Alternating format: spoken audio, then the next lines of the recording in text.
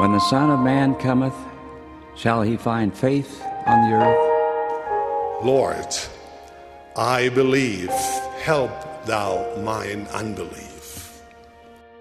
May our testimonies be as deep and as strong as that of Jacob, who, when confronted by one who sought to destroy his faith, declared, I could not be shaken.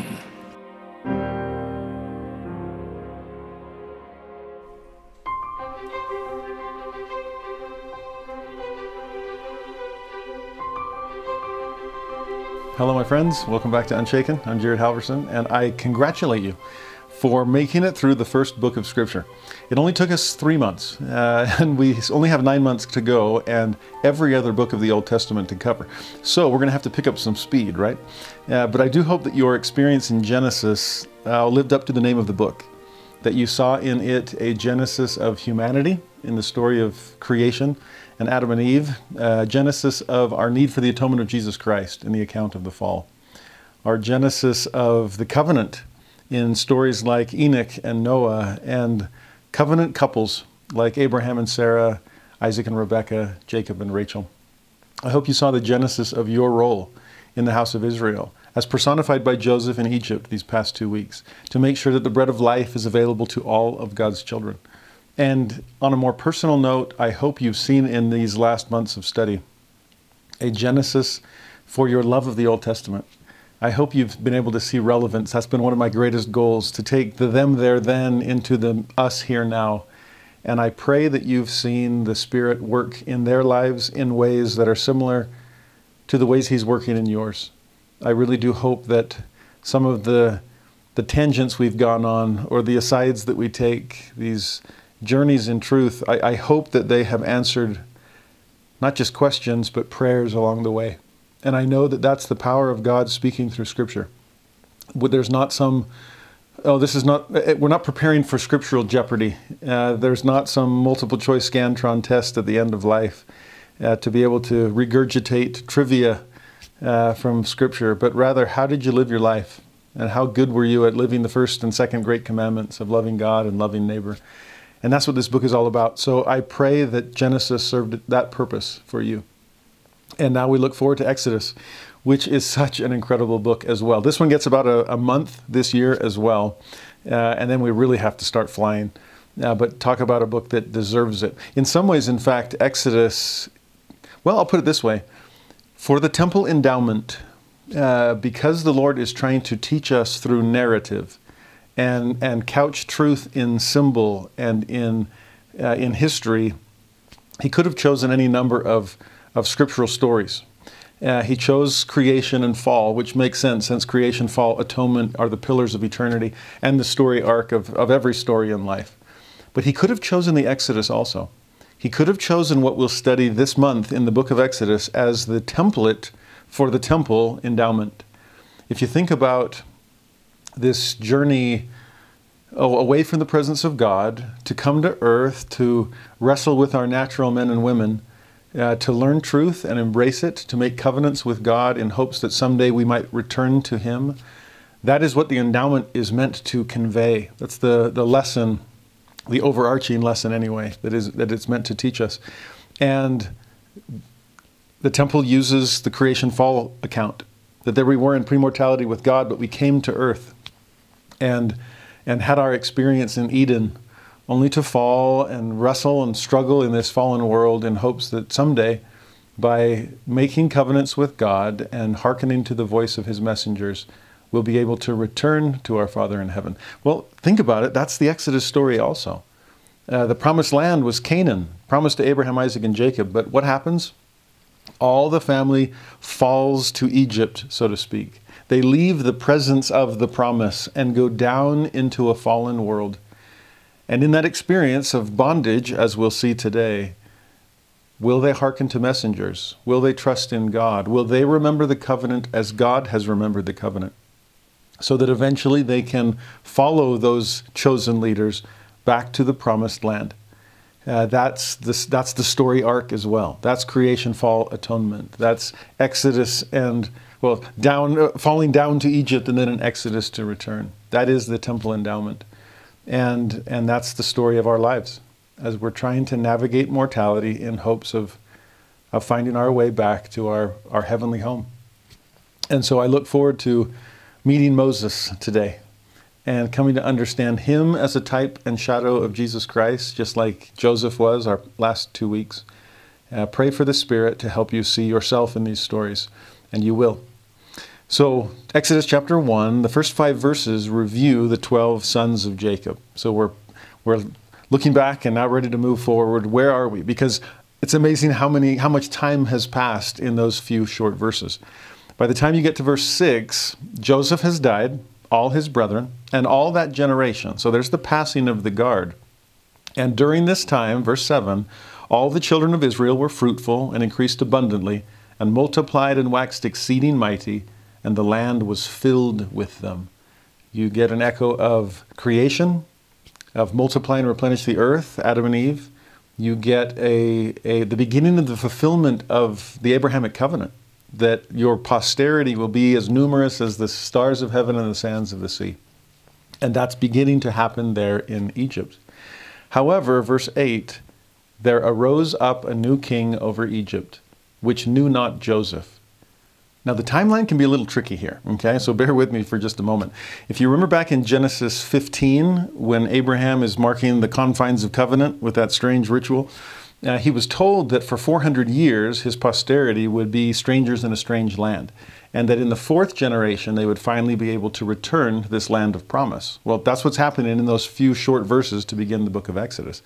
The way Egyptian history unfolds it's called the second intermediate period. It's between the Middle Kingdom and the New Kingdom, and the rulers of Egypt were a group called the Hyksos, which were of Semitic origin. This kind of foreigners have come in and they're ruling Egypt at the time. And if they're of Semitic origin, then the belief is they would be more open to having someone more like them, namely Joseph, rule right alongside Pharaoh. So that during that second intermediate period, it would be a friendly kind of culture for Canaanites, for Hebrews to move down and begin populating. It also helps explain some of the strange things we saw these last couple of weeks about Egyptians not wanting to eat meals with the Hebrews, for example, when Pharaoh doesn't seem to have those kinds of prejudices or problems. Or the Egyptians thinking shepherding is an abomination, whereas Pharaoh's like, hey, Hebrews, your shepherds? Great, will you take care of my flocks and herds? Again, that intermediate period in the Egyptian chronology does help make sense as far as when Joseph would squeeze into that timeline. And when a new Pharaoh would come that not only knows not Joseph, but is in no way connected to the Hyksos or to the Hebrews, and is pure Egyptian again, so to speak.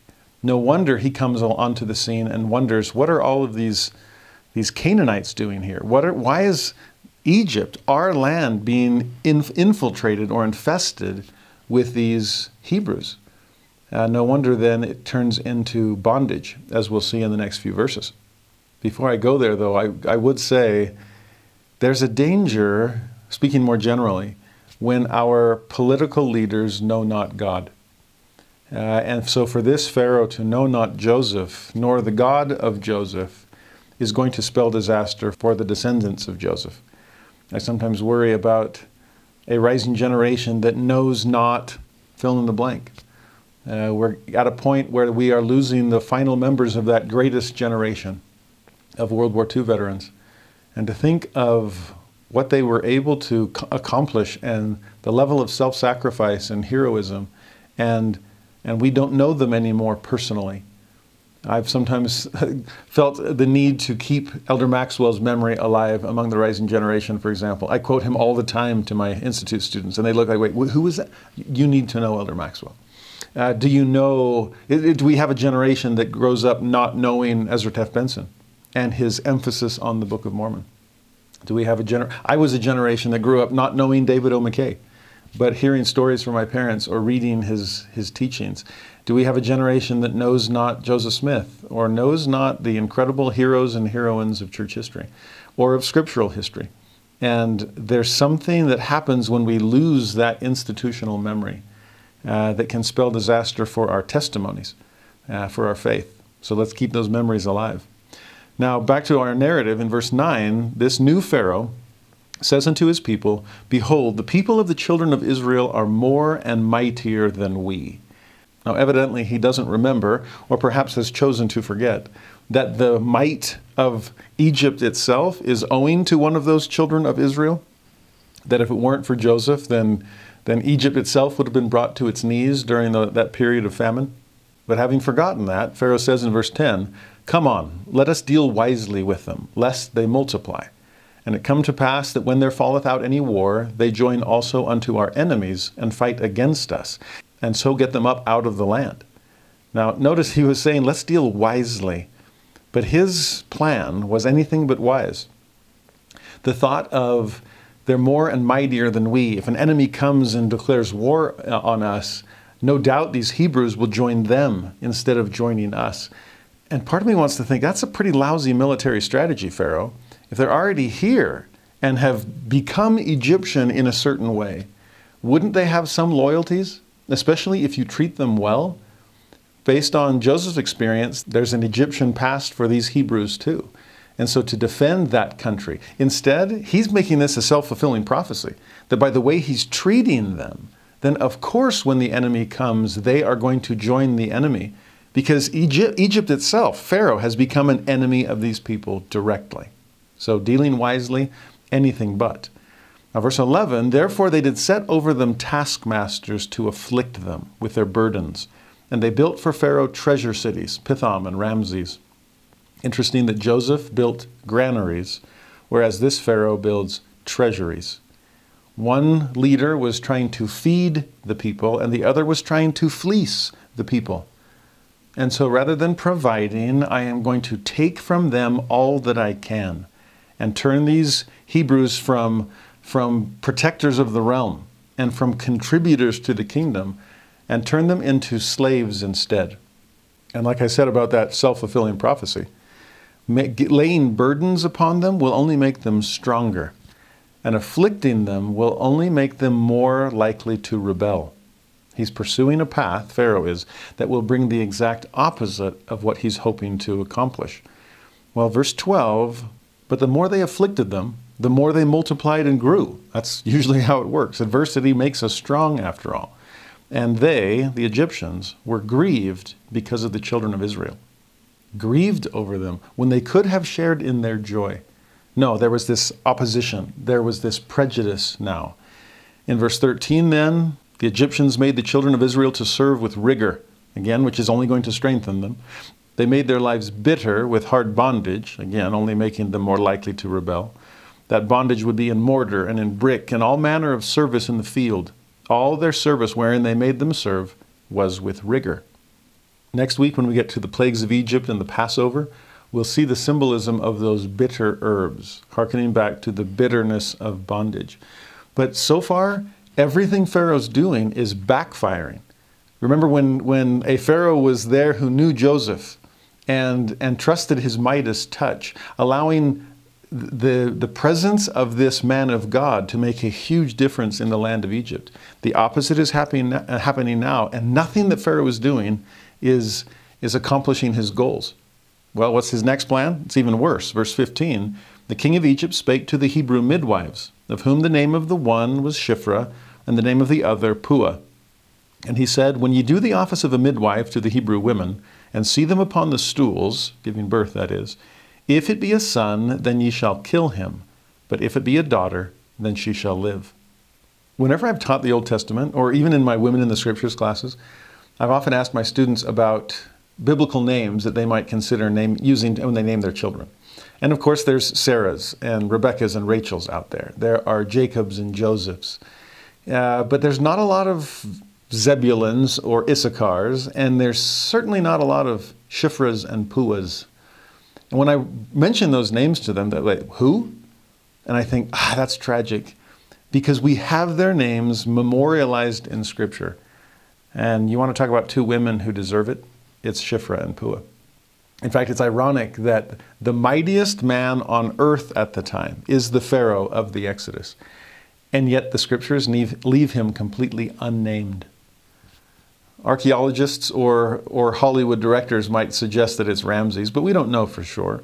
And in some ways I say, good, because he's not worth remembering. He's the villain in the story. And yet who is remembered? These Hebrew midwives. These women who made sure that a rising generation would actually be there to rise up and revolt against their masters. Israel owes its existence in some ways to these two easily forgotten women, but their names are preserved here. I've sometimes asked my students in the Book of Mormon year, can you name any of the stripling warriors? And they can't, which lets you know that the kingdom of God can be saved by a bunch of no-namers, as was the case with Helaman and stripling warriors. Captain Moroni's servant, who scalps Zerahemnah and helps save the day in that battle. What's his name? We don't know. It's not preserved. And to me, there's something significant about that. That you and I, it was easily forgotten by history or by the famous or the prominent, always remembered by God, to the point that he will include their names in Scripture.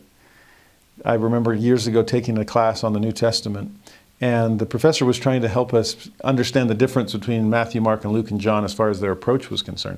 And one of the things he said about the book of Mark was that it sometimes included extraneous detail, information that really wasn't necessary. And then he used an example of one time only in the book of Mark where it says that Jesus was healing a man that was blind, and it gave him his name and said, this was blind Bartimaeus, the son of Timaeus. And the professor said, see, there's an example. Nobody needs to know that. That's an extraneous detail. And I thought to myself, even at the time, well, it wasn't extraneous to Bartimaeus, nor was it extraneous or unnecessary information to the Lord. I love the fact that here's a blind beggar. How many homeless beggars do we know by name? Well, the Lord knows them all intimately. And so for Jesus to see a forgotten character, a castaway character, someone that isn't worth our time remembering names and extraneous details. And the Lord's like, Bartimaeus, how you doing? How's Timaeus, your father? To know who we are and who we come from and all of our backstory and all of our potential, that's the Lord. And so to name Shiphrah and Puah is an important detail. I hope their names will be remembered more frequently by you and me. I also want to point out one other interesting thing here, and that's that they were told, kill the boys. But the girls, that's okay. You can let them live.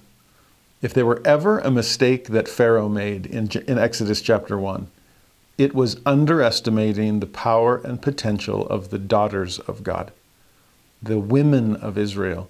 Because the irony throughout this book, most of the heroes in the book of Exodus are actually heroines. We focus on Moses as the great deliverer of Israel, but who delivered the deliverer? Well, Shiphrah and Puah, or midwives like them. Who else came to deliver this deliverer? How about his mother, Yocheved? How about his sister, Miriam? How about his stepmother, if you can call her that, this adopted child, Pharaoh's daughter? How about Zipporah, Moses' wife? From almost every angle looking on at the life of Moses, it was a woman who prepared him or preserved him to fulfill the mission that was uniquely his.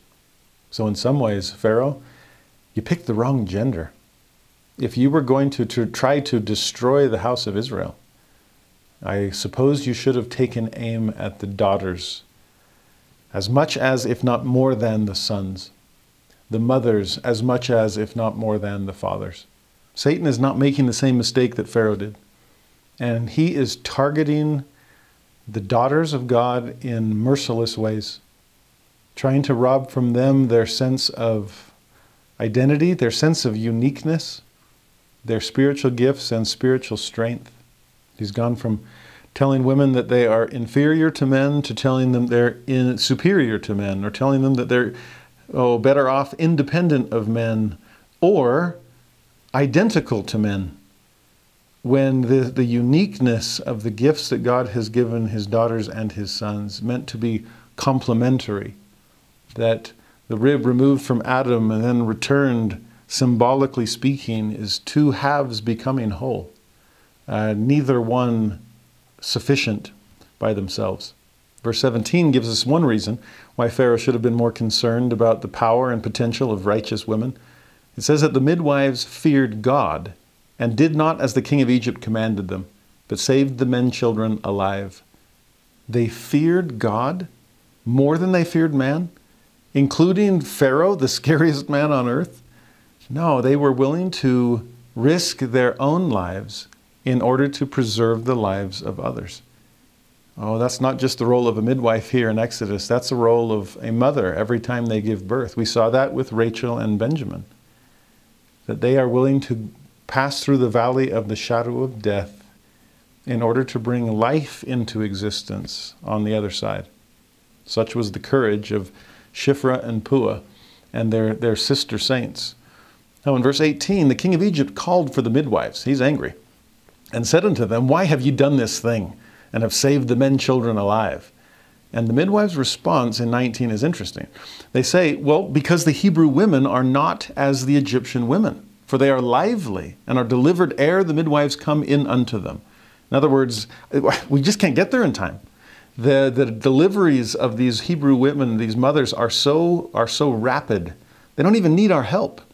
They can bring children into the world without the kind of assistance that the women of Egypt require.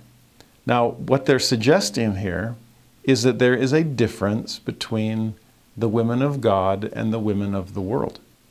The word lively is an interesting term. It could also be translated as vigorous or having the vigor of life. There's a connection to the word for community, which is interesting, this liveliness in terms of community view, thinking more of others than thinking of themselves, which describes Shiphrah and Puah to a T. But go back to that first phrase. The Hebrew women are not as the Egyptian women. One of the most famous quotes about womanhood comes from Spencer W. Kimball. I love this one.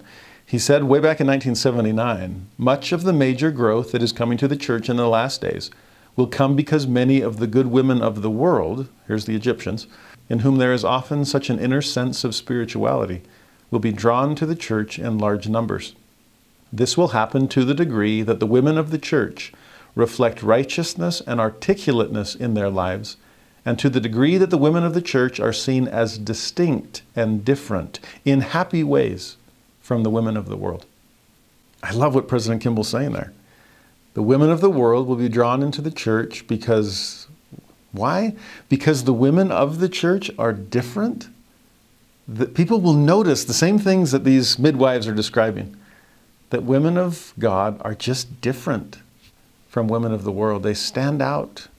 They are distinct in happy ways. That's the irony too. Sometimes women of the world think, why aren't you more up in arms over your position in your church? And the women of God often will smile and say, because we understand our position is an exalted one. Mothers in Israel, daughters of divine parents, with divinity within each of us, the chance to grow and progress, to become more like our mother in heaven, not just our Father in heaven. Oh, the empowerment of sisters in the Relief Society to understand the role of women in the kingdom of God it's ennobling, it's empowering. And so in happy ways to recognize that. I've always been struck by the words, they will reflect articulateness in their lives. And I used to think, wait, they have to be eloquent. Is that what he's saying? Well, it might help, but I think more than importantly is, can you articulate why you're different? Women of the church, are they able to put into words? Are they able to articulate why they're so happy in their differences? Here you see these Hebrew midwives trying to articulate that to Pharaoh. Are we striving to do likewise? One who was incredibly articulate, not only in her ability to articulate, but doing so in an amazingly eloquent way, was Margaret Nadald, General Young Women's President years ago. And she made a statement way back in 2000 that's been repeated ever since. So powerful. She said that women of God can never be like women of the world. The world has enough women who are tough. We need women who are tender. There are enough women who are coarse We need women who are kind. There are enough women who are rude. We need women who are refined. We have enough women of fame and fortune. We need more women of faith. We have enough greed. We need more goodness. We have enough vanity. We need more virtue. We have enough popularity. We need more purity.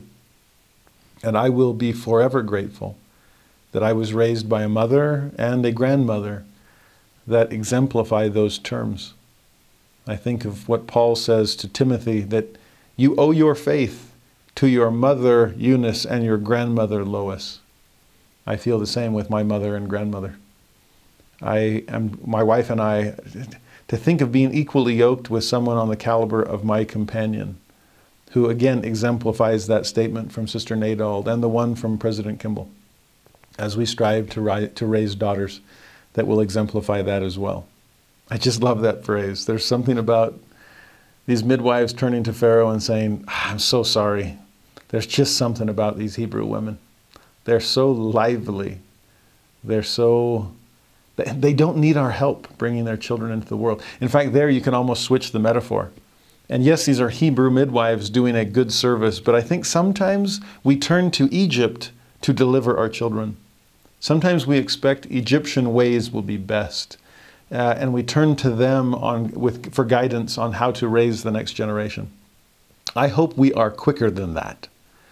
I hope that we can give birth and wean our children and raise them in righteousness before Egypt can influence them in unfortunate ways. That'll take a lot of lively parenting on our part as well. Well, verse 20, we see the aftermath.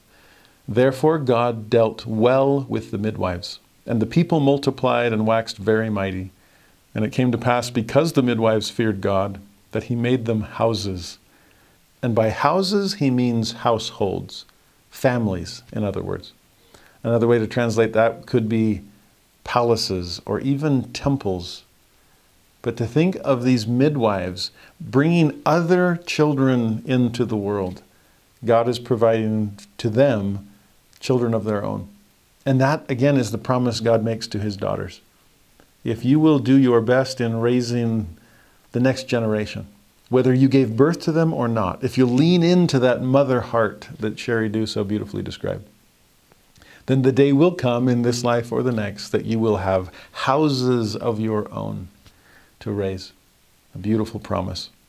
The chapter then ends, verse 22, with Pharaoh charging all his people, saying, every son that is born ye shall cast into the river, and every daughter ye shall save alive. In other words, fine, Pharaoh thinks. If these midwives are standing in the way, assuming he doesn't believe their story, or simply unnecessary if he happens to believe them, then let's circumvent them. Let's get around the need for midwives. Anytime you see a baby boy, just toss them in the river. Oh, let the girls live. There's nothing to worry about. Again, that will be your ultimate mistake, Pharaoh. I chuckle too to think that, well, in a way, Moses' parents kept that rule. They did put their son into the river. They just didn't do it quite the way Pharaoh envisioned. We'll see that unfold in chapter 2, where we finally meet Moses, our hero for the rest of this book and others.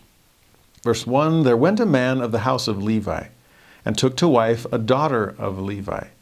In the Joseph story, we got a chance for Reuben and Simeon and Judah to stand out and prove that they had changed.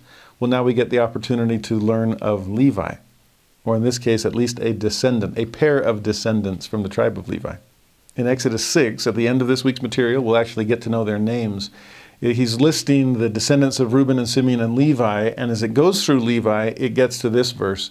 Amram took him Jochebed, his father's sister, to wife, and she bare him Aaron and Moses. So there we get their names. Amram and Jochebed, the father and mother of Moses and Aaron, and Miriam, who we'll meet in a moment. Now it said that Jochebed was Amram's father's sister, so his aunt, which I know seems really strange by modern sensibilities, but don't forget Abraham and Sarah, and Isaac and Rebekah, and Jacob and Rachel and Leah were all related to each other before they got married to one another. Okay, it was more normal in that time period. But most of the time it seems like it would be a cousin or a niece, and in this case an aunt. Was she older than Amram? We don't know the details. It could have been younger if it was a big family with a lot of kids and she was the youngest, something along those lines. But if she was older, why not married already? Was she widowed? Had she always been single? Was she passed over by people who didn't see just who this incredible daughter of the Levites was? Maybe a Leah sort of situation. I'm not sure. But this is a woman of incredible faith and fortitude, as we're about to see. In verse 2, the woman conceived, and then the bad news, and bare a son. Can you imagine the devastation? Well, I mean, the emotional roller coaster a mother would be on. So excited to be pregnant, to be able to bring forth a child. How important that was in terms of the Abrahamic covenant. And yet, you've got a 50-50 chance that there will be rejoicing or absolute devastation. And so, to give birth with all the hope in your heart, this is the tragedy of a stillborn or a miscarriage, where you have paid such a price to bring a child into the world, and all of that hope turns into absolute anguish when you realize you will not have the chance to raise this baby that you have been bringing into existence. Well, she conceives, the good news. Bear a son, the devastating news. What are we going to do? The verse continues, when she saw him, that he was a goodly child. That word, goodly, we think of Nephi, goodly parents. It can mean pleasant or agreeable or beautiful or choice or special or good. In fact, it's the same word used in the creation account when God looks at things and says, and it was good. Here's a mother looking at her baby. He is a goodly child. I know Pharaoh required us to, I can't even say the words. There's no way I can do this. And so how does the verse end? With one of the most heroic acts any parent could go through. She hid him 3 months. Now Josephus adds this insight in his history, his Antiquities of the Jews. He says, if any parents should disobey him, meaning Pharaoh, and venture to save their male children alive, they and their families should be destroyed. So there's a Jewish historian at the time of Jesus, hearkening back to this story and fleshing out some additional detail. That it wasn't just that Pharaoh would find out and say, I mean, this goes back to even to the midwives. What was their danger if they had actually stood up to Pharaoh to his face and said, absolutely not, I refuse? There's death for them. Death they were probably willing to face. Well, same with Amram and Yocheved here of, if they find out that we have tried to preserve alive our son, if we have gone completely against the command of Pharaoh, it's not just that they will right what they perceive as the wrong and take our son and cast him into the river. They'll throw us all in right after him. They will make sure that the whole family is in danger as they decide to strive to preserve the life of their son, their little brother. And 3 months? Can you imagine that? I mean, I couldn't even make it through sacrament meeting when my kids were little without them crying out. And no amount of Cheerios or coloring books could stop them. To imagine 3 months on constant high alert, ceaseless stress, that if there's a cry and if the guards of Pharaoh happen to be walking through the streets of the alleyways of Goshen, no doubt they're going to come and look to see the gender of the baby. I have to keep this infant, this newborn, absolutely silent, or we all die. How can you, for 3 months, I'm shocked they lasted that long. No wonder verse 3 comes, and when she could no longer hide him. By the way, that word hide, she hid him for 3 months, also means to treasure up, which is exactly what she'd been doing these 3 months, treasuring every moment with this baby. But when she could no longer do that, no longer hide him, no longer keep the treasure concealed, she took for him an ark of bulrushes and daubed it with slime and with pitch and put the child therein. and she laid it in the flags by the river's brink. Well, you think of an ark, we can't help but think of Noah, that God himself was putting all that would hearken to his words, all of his cherished creation into this ark that Enoch tells us he held in his own hands. Picture this loving mother and loving father holding this baby, laying him in an ark that they had pitched within and without with pitch, covering it, atoning for it, like we saw in the story of Noah, and then laying, if only I could keep it in my hands, but I will have to commend it to the hands of God and place it in the river, which the Nile, there is the super freeway of ancient Egypt. And so to place it in the flags by the river's brink, there's no guarantee of continued safety there. I kept thinking, what's the modern equivalent? Is it strapping a car seat to a skateboard and then sending it down the freeway? I don't know, but this is something. How do I do this? How do I commend my child?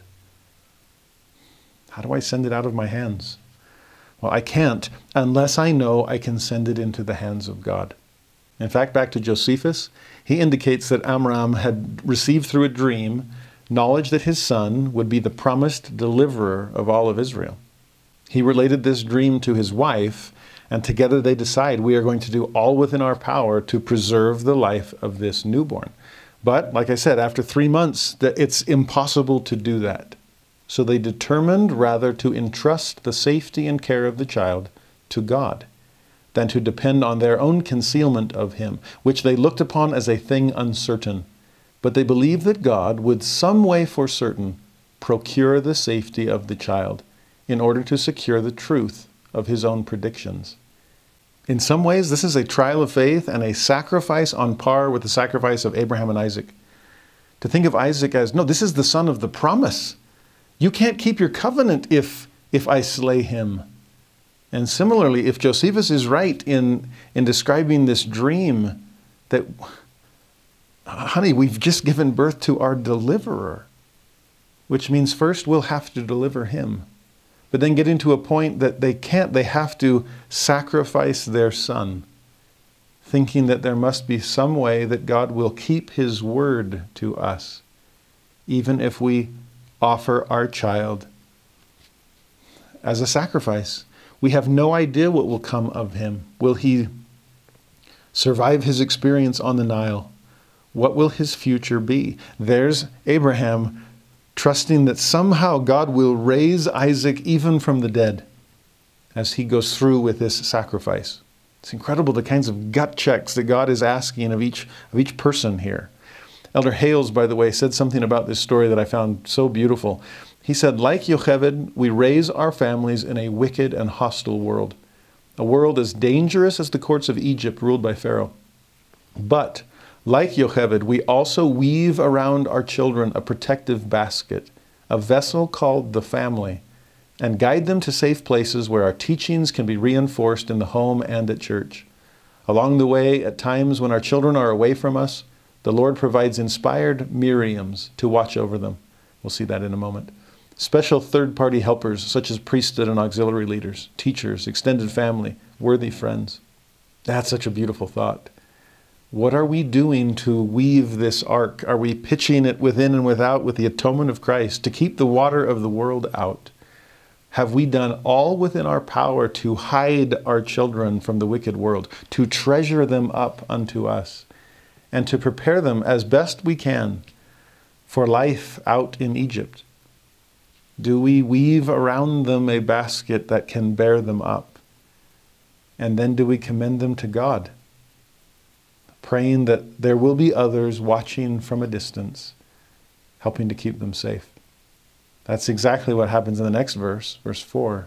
His sister, this is Miriam, stood afar off to wit what would be done to him. And in some ways that would foreshadow Miriam's ongoing role in Moses' life.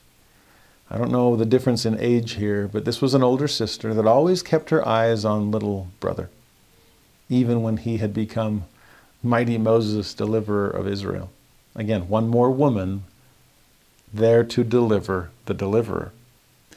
In verse 5, the daughter of Pharaoh is the next on our list. She came down to wash herself at the river, and her maidens walked along by the river's side. And when she saw the ark among the flags, she sent her maid to fetch it. Now this is a non-Israelite. This is the other. And yet she provides a saving role in Moses' life as well. And can we trust people that may be different from us, that may not share all of our beliefs or our perspectives, and yet have that same mother heart, that can see a need, recognize someone in peril, and meet those needs?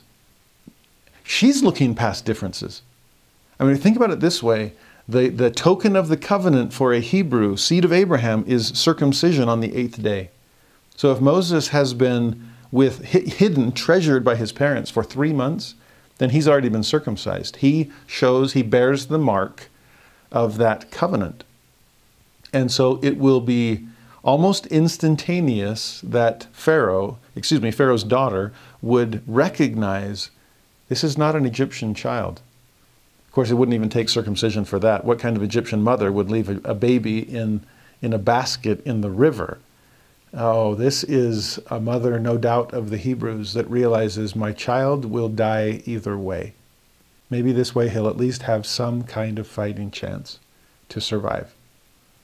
Not only am I entrusting him to God, I'm entrusting him to the kindness and compassion of a stranger, which we tend to do all the time. We have to.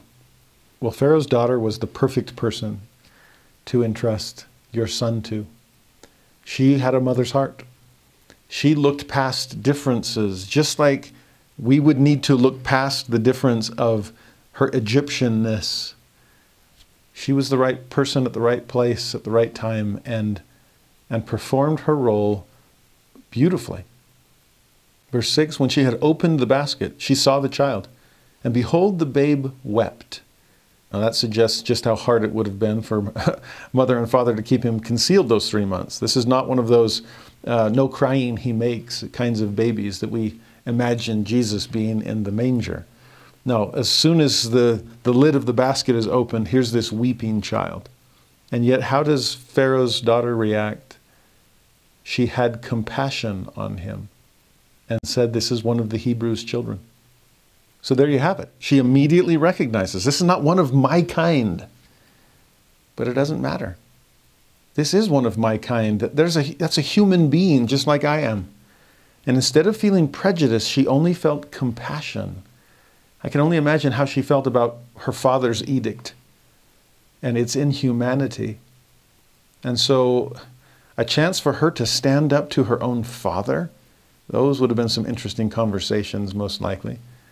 As she chooses to go against her father's commands, she's in a position that she'll be able to get away with it. And yet it still requires courage. And as we saw, it requires compassion. She prioritizes the needs of a stranger over her own personal safety, or at least over the will of her own father, that she must have assumed was misguided. Father, you're better than that. At least I will be better than that. And I will not allow this baby. I can't change my father's laws for the entire kingdom, but I can save the life of one baby boy. And she does. By the way, we saw this last week in the Joseph Smith translation of Genesis 50. She's mentioned there. She is an object of prophecy, just like Moses would be, just like Joseph Smith would be in that passage. It says, a seer will I raise up to deliver my people out of the land of Egypt. There's Moses. For he shall be nursed by the king's daughter and shall be called her son. So she's remembered in advance. She's also remembered after the fact in the book of Acts, as Stephen is recounting Israelite history. And speaking of Moses, he says, Pharaoh's daughter took him up and nourished him for her own son. And Moses was learned in all the wisdom of the Egyptians and was mighty in words and in deeds. And he has this surrogate mother to thank. Someone different, but someone who looked past differences. Someone courageous, someone compassionate. Don't ever underestimate those so-called feminine traits. All of us, male and female, need to develop them. Well, as this entire scene unfolds, who's watching from afar off? Miriam is. And she leaps at the chance to make another difference here. It's going according to divine plan, so it seems. And so she peeks out from among the bulrushes and says to Pharaoh's daughter, "Shall I go and call to thee a nurse of the Hebrew women, that she may nurse the child for thee?" Another example of right time, right place, right person, and the person happening to be female. Little Miriam pipes up and says to Pharaoh's daughter, "You know, unless I'm mistaken, you probably can't nurse the baby, since you haven't given birth to any children of your own recently. But you know, there are all too many women in Goshen that would give anything to nurse their child. And so nursing mothers are a dime a dozen there, where I come from. Would you like me to go back and find one? I could probably do so at random. Hers won't be a random choice." And what's amazing about this is, again, Miriam's proactivity, her courage to speak up, like Pharaoh's daughter, to see a need and want to meet it, but to help God bring this whole miracle full circle. Because in verse 8, Pharaoh's daughter said to her, "Go." And the maid went and called, you better believe it, the child's mother. And Pharaoh's daughter said unto her, "Take this child away, nurse it for me, and I will give thee thy wages." And the woman took the child and nursed it. Now, do you see what just happened there? Here is a mother who for the last 3 months has probably had nothing but sleepless nights and high alert intensity, fight or flight, adrenaline rushing every moment. What am I going to do to preserve the life of my child? And then, no doubt, guided by God and reassured that God's will would be done, she commends this baby to him and floats the basket down the Nile. How long did it take to have this little conversation how long did it take for Pharaoh's daughter to find the ark, for Miriam to pipe up and say, "I've got a suggestion for you," and then to come rushing back home and say, "Mom, you'll never believe what happened. You get to bring baby Moses back home. He's been pardoned by none other than the daughter of Pharaoh himself. And she wants to raise the child as her own, which means for at least until the time he is weaned, you get to keep him. You get to raise this baby." This is Abraham's hand being stayed. This is the child being sacrificed and then returned alive.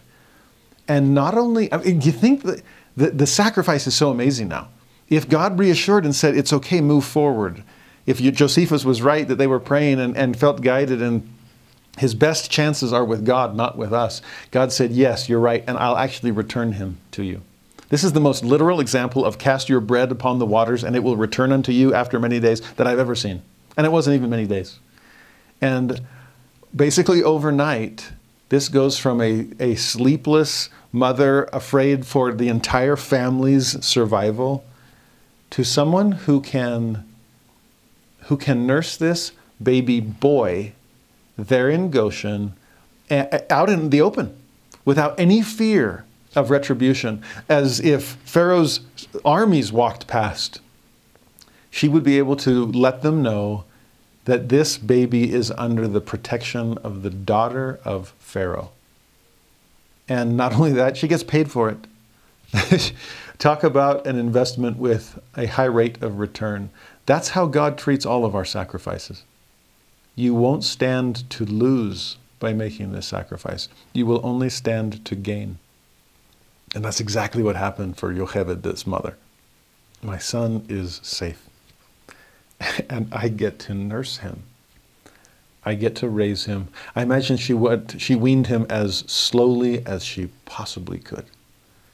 But when it was done, she returns her child alive to Pharaoh's daughter. That's verse 10. The child grew. She brought him unto Pharaoh's daughter, and he became her son, though he would always remain Yocheved's son as well. she, Pharaoh's daughter, called his name Moses. And she said, because I drew him out of the water. Now that's a perfect name for this baby. In Egyptian, Moses means something like to beget a child, but in Hebrew it means to draw out.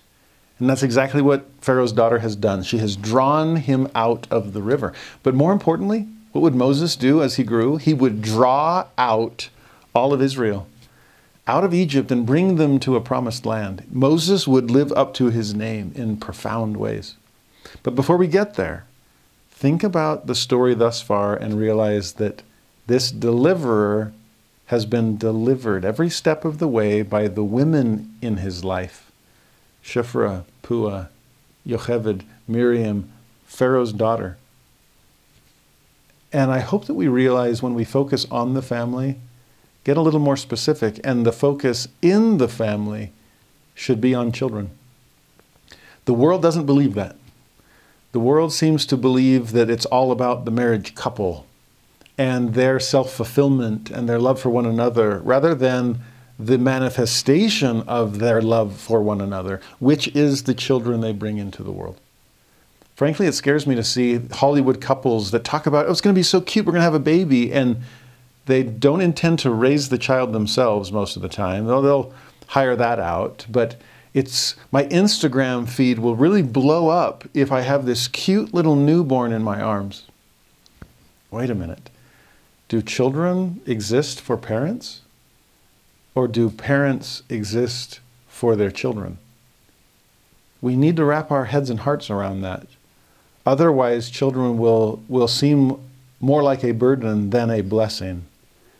And relationships always partake of both. But to understand that the blessing so far outweighs the burden, that children are worth risking everything for. They're worth sacrificing all. They're worth putting your life on the line, as these women did for baby Moses. And like I said, their delivering him led to him delivering them. My wife shared a beautiful experience that our second child was born with skin that was in constant need of lotion. His skin was dry and cracking, and she was concerned about him. Well, meanwhile, my wife had been so busy with labor and delivery and pregnancy and everything else that she hadn't been able to take as much care of herself as she needed either. And her hands always seemed to be dry and cracking as well. And she noticed there was a beautiful lesson here, that as she continually applied lotion to her baby, her own hands became soft through the process. And that by serving her newborn, that act of service became an act of service for herself in the most selfless of ways. Soft hands we still sometimes talk about when we're sacrificing for our children, knowing that somehow those blessings will come back to us. Whether it's a soft hand or a soft heart, we're grateful for those opportunities. Well, verse 11, Moses' childhood seemed to fly by as quickly as our own children. It came to pass in those days when Moses was grown. Wait, what? Verse 10, he's getting his name as a newborn. And verse 11, he's already grown up. Yep, that's how fast it goes, it seems. Not when you're in the thick of it. You young mothers and fathers out there, I get it, okay? But looking back, those days do fly by in what feels like a mere verse. But here Moses is grown, and he went out unto his brethren, and looked on their burdens, and he spied an Egyptian smiting an Hebrew, one of his brethren. Now notice this. He calls them his brethren twice. And what he's focused on here is their burdens. Now, like we said before, Moses would have known he was a Hebrew. There is no denying that. And bearing the token of the covenant in his own skin, there's no avoiding his own identity. But being aware of that and not being ashamed of that are two very different things. Evidently, he wasn't ashamed of it. Now, I've been to Luxor. It's further south than Cairo, and Luxor would have been the capital of Egypt in the times of Moses. The Temple of Karnak is absolutely breathtaking. We talked about this back in Moses chapter 1, this thought that man was nothing he never had supposed. And if you grew up in the shadows of the columns of the temple of Karnak, man's nothingness wouldn't have crossed your mind either. Man's everythingness. Wow, we can pull this off. We're pretty impressive. Well, it's interesting in this verse, as he goes out, it's not the spectacle of Egypt that awes him. Rather, it's the burdens of his brethren that weigh heavy on his heart. He's not looking up at the columns. He's looking down at those who built them. And his heart goes out to them. He hadn't forgotten who he was or where he was from. And his days in the palace had not blinded him to the situation on the streets. I hope the same can be said of us, no matter what our circumstances might be. Well, in verse 12, he looked this way and that way. Wanted to make sure he wouldn't be seen. Either that, or he wanted to see if there was anyone else around to help. Do we ever do that? We see a need, but I don't want to be the one that actually meets it. And so we're kind of looking around nervously at a bunch of other people that are looking around nervously, hoping someone will actually step forward. I don't know if it was fear or hesitation, but when he saw that there was no man, either no man to help or no man to tell on him, he slew the Egyptian and hid him in the sand. Now here you see Moses recognizing a need and feeling called to meet that need. Wonder where he got that. Sound like Shiphrah and Puah? Sound like Miriam? Sound like Pharaoh's daughter? This is how you've been preserved, Moses. And he's wanting to pay that forward and preserve other people. But in verse 13, when he went out the second day, behold, 2 men of the Hebrews strove together. Sounds like they've been desensitized to violence, probably by overexposure to the violence at the hands of their masters. But he said to him that did the wrong, wherefore smitest thou thy fellow?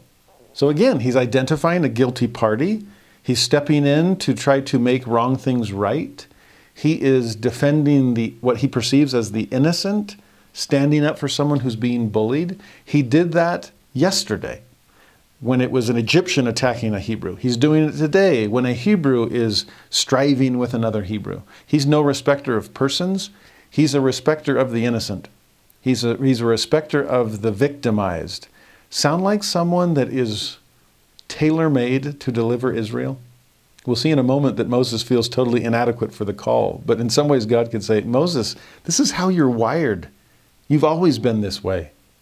But sadly, verse 14, the man that Moses was correcting said, who made thee a prince and a judge over us? Intendest thou to kill me as thou killest the Egyptian? And Moses feared and said, surely this thing is known. Notice what the man said. Who made you a prince over me? Who made you a judge to be able to get into our affairs? Now, I would imagine that they know who Moses is. And they know that Moses is one of them, not an Egyptian.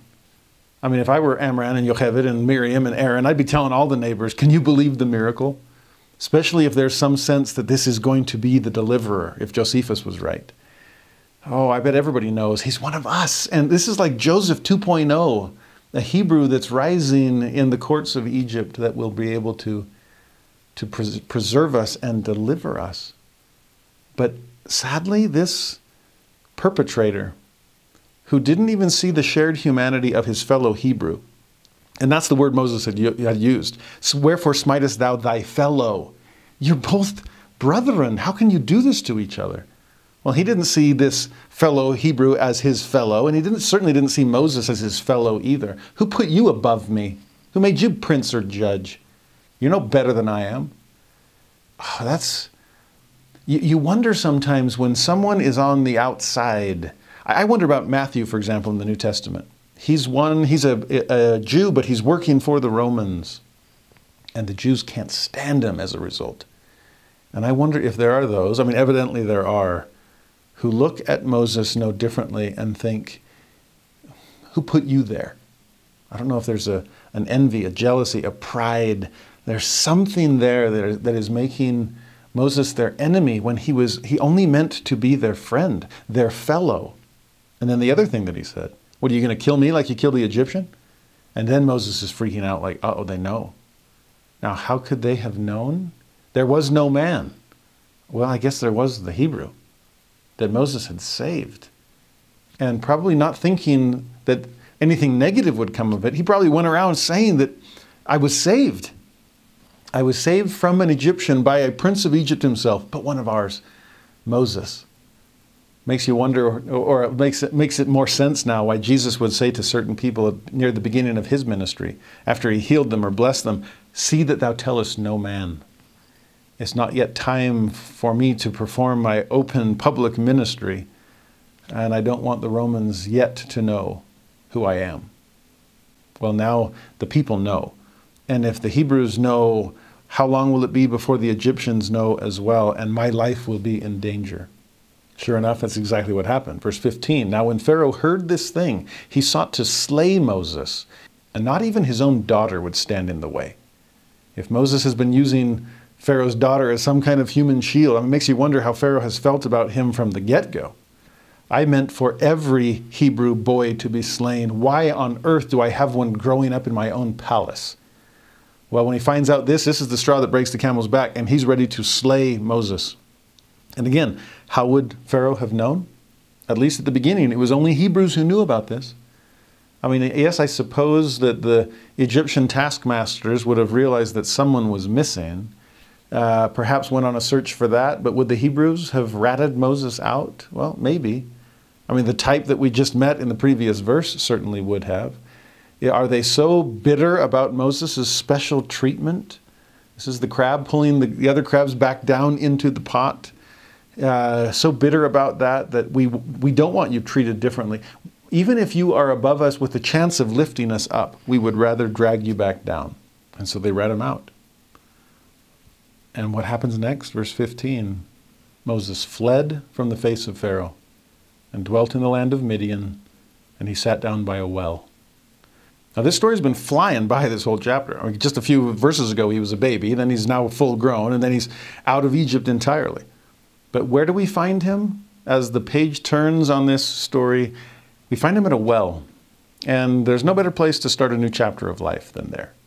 Ask Abraham's servant as he went to meet Rebekah. Ask Jacob as he finds Rachel.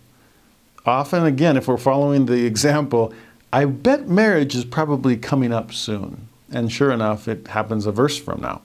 Verse 16, now the priest of Midian had 7 daughters, and they came and drew water, and filled the troughs to water their father's flock. Now with that description, it seems like we're about to meet a girl who is tailor-made to join the family business. Someone who is used to working around wells, able to draw out the living water to give to all who thirst. Someone who feeds her father's flocks and gathers them to that source of living water. Oh yeah. Now this is going to be a good place for Moses to find a covenant companion. Now that does beg the question, is he marrying outside of the covenant though? Well, we just saw that the father here is the priest of Midian. We'll see his name in just a moment.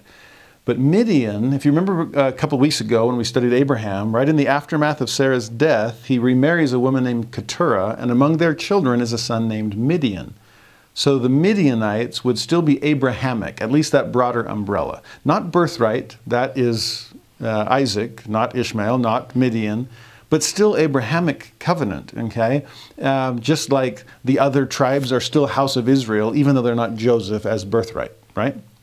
So for Moses to marry the daughter of a priest of Midian, it's still under the Abrahamic umbrella. Speaking of which, some of you asked about Asenath with Joseph. And wait, if she's Egyptian, isn't he married outside of the covenant? Abraham, Isaac, and Jacob were so careful.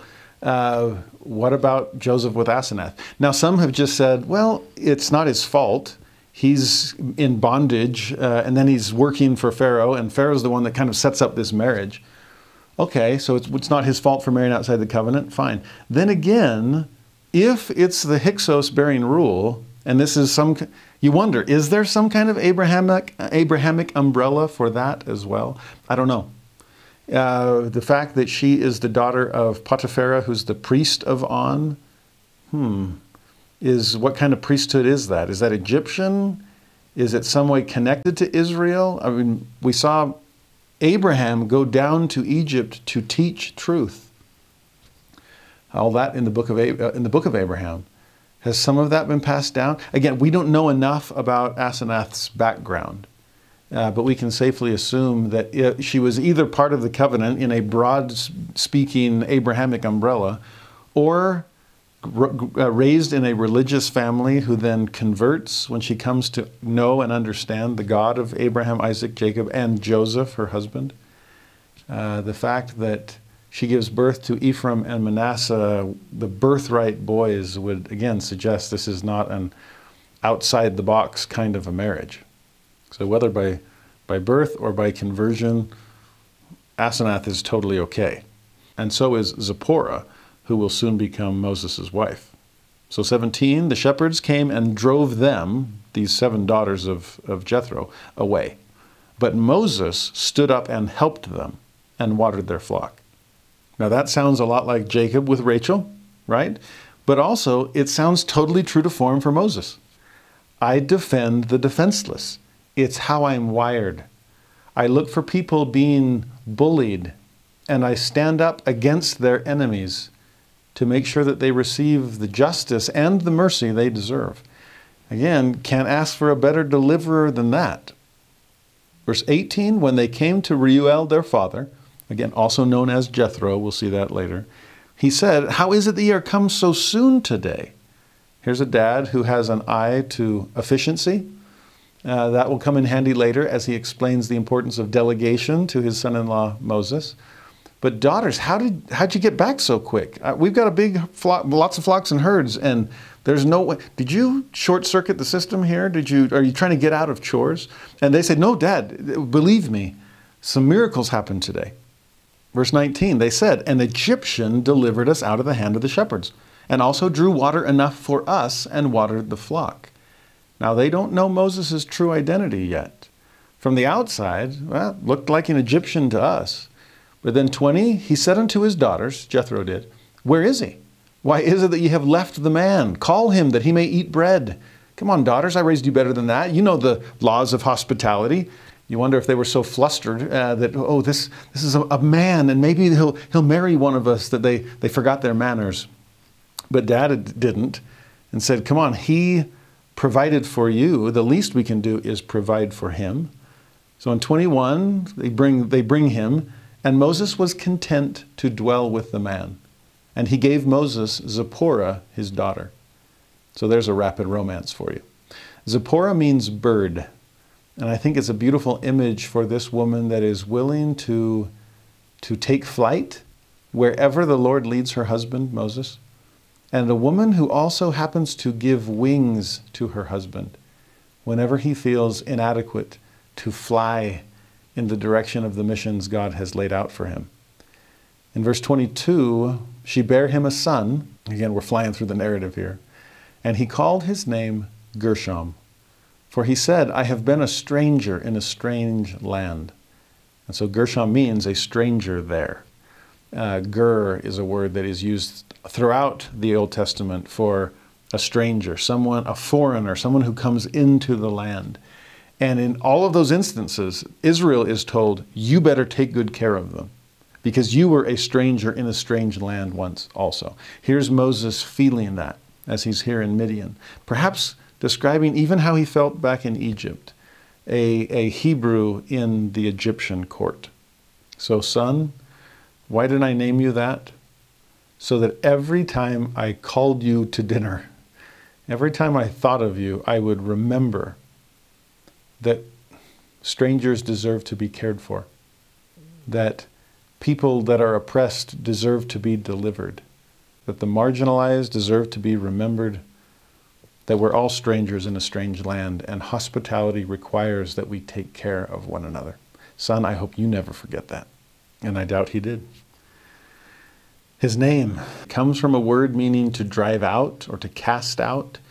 It's been translated elsewhere in Scripture as dismissed or dispossessed or even divorced, expelled, driven out. Think about Adam and Eve driven out from the Garden of Eden. Think of Cain driven out from the presence of God. Think of Hagar being expelled by Sarah and only being able to trust in God that somehow her and her posterity would be delivered Even you and me, as we sing, "Oh My Father," and that beautiful line from Eliza Arsenault that says, we recognize that I'm a stranger here. And do we feel that? Gershom's all of us. Well, verse 23 then, "It came to pass in process of time that the king of Egypt died, and the children of Israel sighed," groaned is another word for that, "by reason of the bondage. And they cried, and their cry came up unto God by reason of the bondage." Now there's an important world event. The passing of Pharaoh, which means the mantle of authority will then pass to his son, the brother of the daughter of Pharaoh.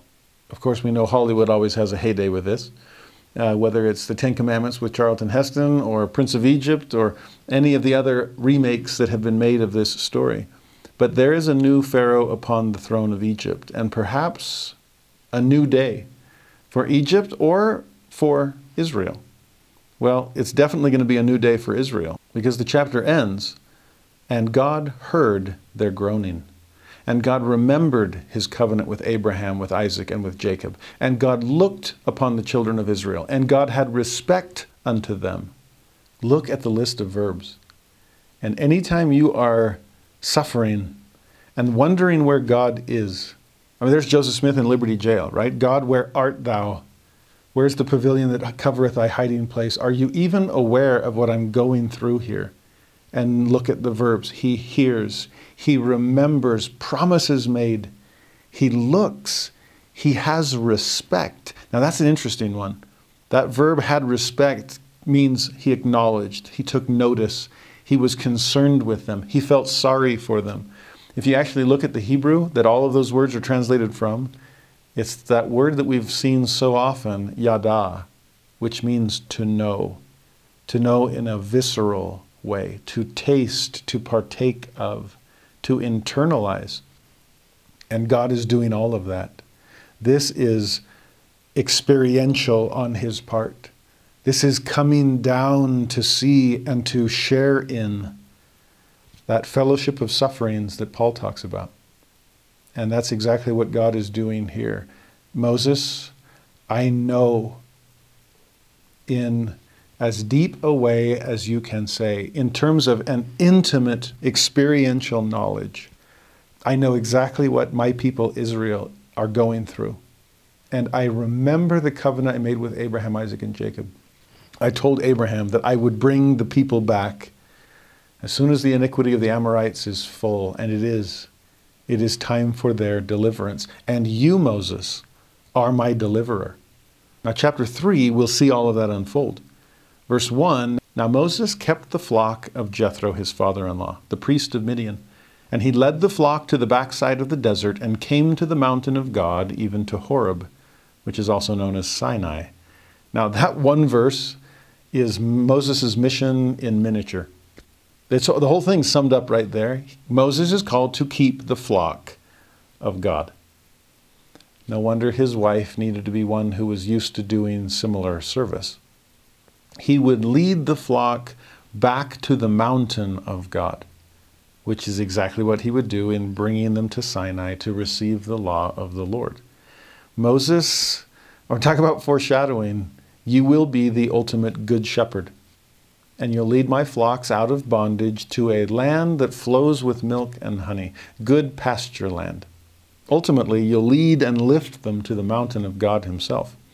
In verse 2, "The angel of the Lord," and the Joseph Smith translation corrects that, "the presence of the Lord appeared unto him in a flame of fire out of the midst of a bush. And he looked, and behold, the bush burned with fire, and the bush was not consumed." Now, this is the famous story of the burning bush. And I sometimes wonder why we call it the burning bush, because it's about to do a lot more amazing things than just burn. But the burning, actually I've been to Mount Sinai. The real miracle is not that the bush was burning, it's that there was a bush at all. It's the most desolate place on earth I've ever been. It's like, whoa, there's a bush. It's like, yeah, and it's burning. But no, the fact it grew in the first place, incredible. Well, it's going to do more than just burn. But the fact it burns and isn't consumed tells us something about this fire. It's unlike any fire Moses has ever seen. Because fire, yes, produces light and heat, but it also consumes and uses up whatever fuel it was burning. Well, this doesn't. This type only gives, it doesn't take. It's a gift that keeps on giving. This could go on burning endlessly. Well, notice verse 3, and I love what happens here. Moses says to himself, I will now turn aside and see this great sight, why the bush is not burnt. And then the next verse, and when the Lord saw that he turned aside to see, God called unto him out of the midst of the bush and said, Moses, Moses. And Moses said, Here am I. Now pause there for a moment. In fact, to borrow the language just repeated, turn aside to see. I don't think we do that often enough in Scripture study or often enough in our spiritual lives. It's obviously something important because it's repeated twice. Moses sees it, and he doesn't just go on feeding the flock. He doesn't run back down to Jethro and say, I saw the coolest thing. It was a bush on fire, but it wasn't burning down. If he had, I picture Jethro going, oh, that's amazing. What did the bush say? And Moses probably like, what do you mean, what did the bush say? Bushes don't talk. And Jethro rolling his eyes like, well, they don't burn without burning down either. What was the message? What are you talking message? Like, you didn't turn aside to see? See, that's the key. Moses notices something is out of the ordinary. He feels some divine heat. He notices divine light. And he stops what he's doing. He turns aside to see. Sheep, you're on your own for a bit. I've got to check this out. And when God saw that Moses had turned aside to see. So it's almost like God's hiding behind the bush. Like, I wonder what he's going to do here. This is just an attention getter. The burning bush is just God clearing the divine throat, hoping that we'll stop what we're doing and pay him full attention. It takes 3 times for the Nephites to do it in 3 Nephi 11, right? They hear a voice, don't understand it. Hear a voice, don't understand it. And then they turn aside to see. Focus. And they understand. I think so often in our scripture study or in our church attendance or in our temple worship or in our prayer, we'll feel something. We'll notice something. And that's enough. Like, wow, I felt something. I felt a burning in the bosom. I saw some glimmer of light. And then we miss the message because we don't turn aside to see. In our scripture study, we'll see a phrase or a word that seems to glow on the page almost. Something that catches our attention, and we just wonder if there's something to that. Wonder if there's any nuance in the Hebrew, or wonder if there's any other Bible translations that clarify that verse. Wonder if there's any personal application for me. If nothing else through these 2 years of Unshaken, I pray you have noticed what comes when we turn aside to see. We do it often. That's why these videos are so long. But when there are places in Scripture that just seem to call our attention, I just want to give God that time and allow the Spirit to teach me more than just a glowing word from God. Again, same with church, same with prayer, same with temple attendance. When you feel the burning in your bosom, stop what you're doing. If you think about Lehi and what he does in 1 Nephi chapter 1, it's such a brilliant example of this. That he hears a word from God through his prophets, and he stops, and he begins praying. And then God's seeing that prayer. Oh, well, I can teach you more, and he does. And then Lehi does something with that, and God gives him more, and he does something with that, and God gives him more. And it's this beautiful tag team experience of learning from the Lord, because Lehi's constantly turning aside to see. Joseph Smith does the same thing as a 17-year-old kid when the angel Moroni appears. And after he leaves with his message delivered, Joseph doesn't turn over in bed and go back to sleep. It says in Joseph Smith history that he marvels and meditates and muses. And that's all Moroni needs. I picture him like hovering outside the window, turning off the internal glow. What's he doing in there? And when he sees that Joseph is turning aside to see, and marveling, meditating, musing on the message he just delivered, then Moroni's like, sweet, I'm coming back for round 2. The student has not yet rung the bell to end the lesson. And if the student can keep going, you better believe the teacher can. And so here comes the message from God, the message from Moroni, the message to Lehi, the message to any one of us. Don't underestimate the power of what can be forthcoming once you turn aside to see.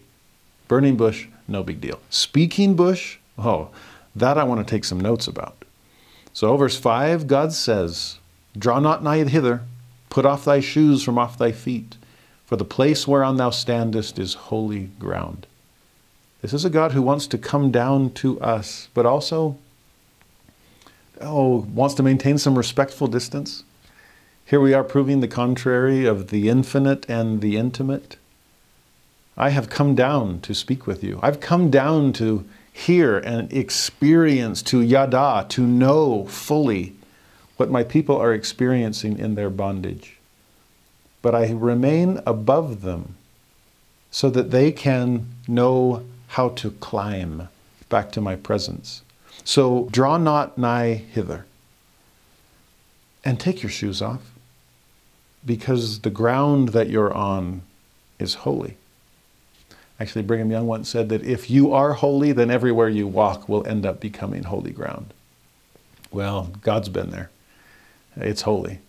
Moses is there, and Moses is meant to be as holy as God intends for him to become. So no shoes. There's something about being barefoot. Like I said last week, I always take my shoes off before I film these lessons. I know I'm on holy ground with you and with the scriptures. But there's also something about being reminded, with God being so close and the immanence threatening to overcome the transcendence, right? The intimate overshadowing the infinite. Well, it's times like that that we might need to be reminded that our divinity is also mingled with dust. Remember, God brings Moses up to this exceeding high mountain in Moses chapter 1. That's actually the second time it happens. What we're seeing today is the first. But then it was that admission. Man is nothing? It doesn't cross my mind often enough. Well, it needs to. So Moses, take your shoes off so that your dust is back in contact with the dust of the earth. My mother-in-law is amazing when it comes to mindfulness and meditation. And she often talks about being fully grounded. That when you are trying to ground your thoughts and your feelings, to ground your mind and keep it from wandering every which way. That's a helpful thing to do when you're trying to turn aside to see, by the way. But it requires grounding and to sit and to feel your body and your feet, the pressure of your feet against the floor. There's something profound in this. And again, I just picture taking off his sandals and putting dusty feet on dusty earth, and dust thou art, and to dust thou shalt return. And do you understand who you are, this mixture of dust and divinity? Do you understand who I am, this mixture of the infinite and the intimate? Moses, are you coming to know me in the way I have fully come to know you and fully come to know the experience of your people back in Egypt? I want you to bring them back here and raise their dust into divinity with my help. Holy ground, we're going to make the ground holy wherever you and I go. So walk with me, as he said to Enoch. Well, he keeps speaking to Moses and says in verse 6, I am the God of thy father. Wait, the God of Amram? He's a no-namer. You know him too? Yes. I'm also the God of Abraham, the God of Isaac, the God of Jacob, those names that everyone knows. And Moses hid his face, for he was afraid to look upon God. There is this overwhelming sense of inadequacy on his part, just like Enoch felt, just like any of us would feel. My dust in the presence of his divinity? How do I even look? Well, verse 7, the Lord continues to explain. I have surely seen the afflictions of my people which are in Egypt, and have heard their cry by reason of their taskmasters, for I know their sorrows. Again, those verbs. Seen, I'm not blind to their burdens. Heard, I hear every anguished cry. I know, yada, I feel, I partake, I experience their sorrows. True condescension, true compassion, true empathy.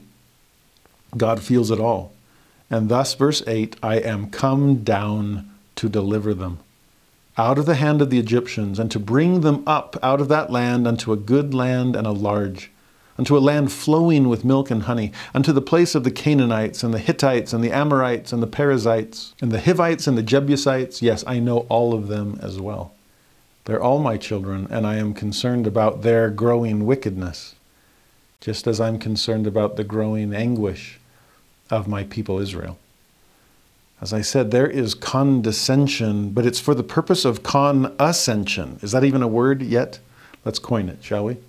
I have come down so that I can raise you up. And that's exactly what Jesus does. He came down to be with us and like us, so he could then raise us back to God, so we could be with him and like him through Christ. I love how he says it. I'm going to do this, Moses. I just need a little help. I need some human hands through which to work, but I'll be the one doing that work. In verse 9, now therefore, behold, the cry of the children of Israel is come unto me, and I have also seen the oppression wherewith the Egyptians oppressed them. So not only have I heard the victim, but I've also confirmed the acts of the perpetrator. We saw that back with Sodom and Gomorrah, right? I've heard the cry, and I want to see the sin. I need to come down to confirm that. Even omniscience is not going to jump to conclusions.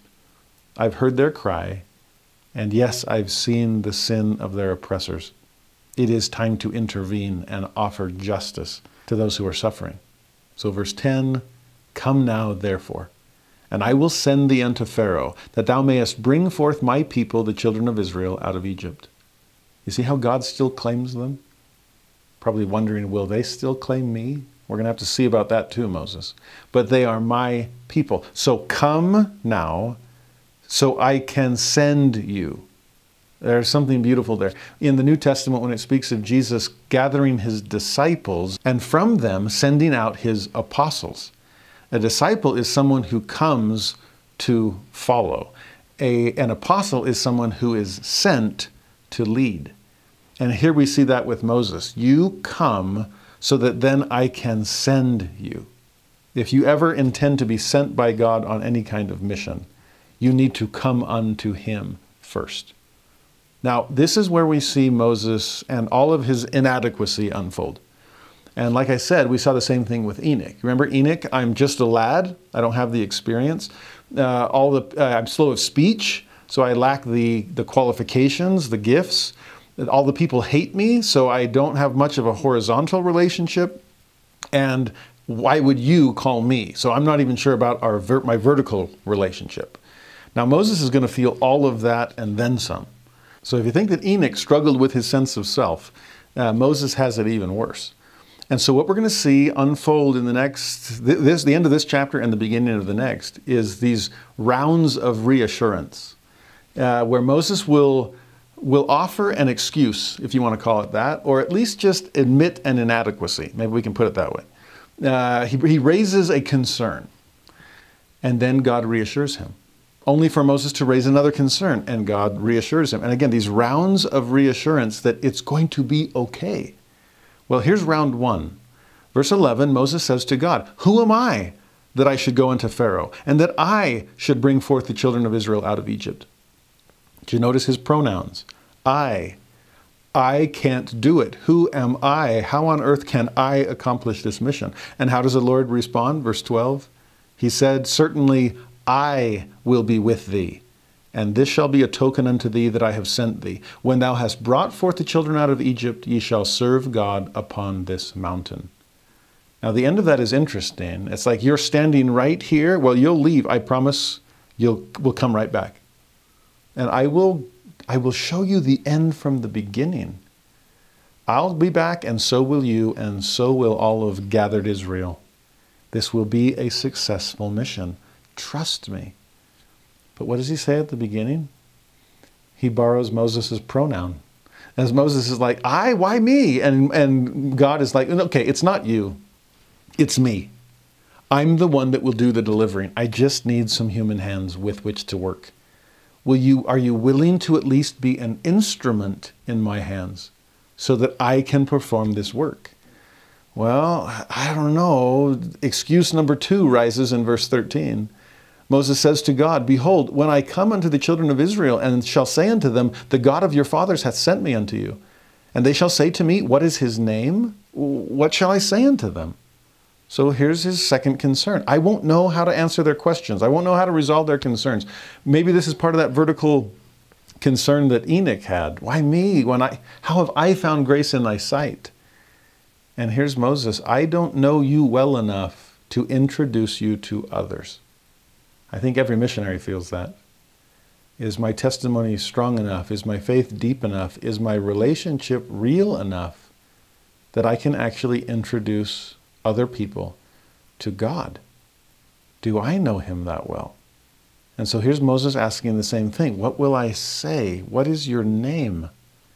Well, reassurance for round 2, verse 14. God says to Moses, I am that I am. And he said, Thus shalt thou say unto the children of Israel, I am hath sent me unto you. Now the Lord is addressing both the general and the specific there. More generally, you're worried about what to say? Well, open your mouth and it will be filled. I'll tell you what to say, just as he did here. But more specifically, the name of God, how will you introduce me to the people of Israel? Well, how's this for a name? I am that I am.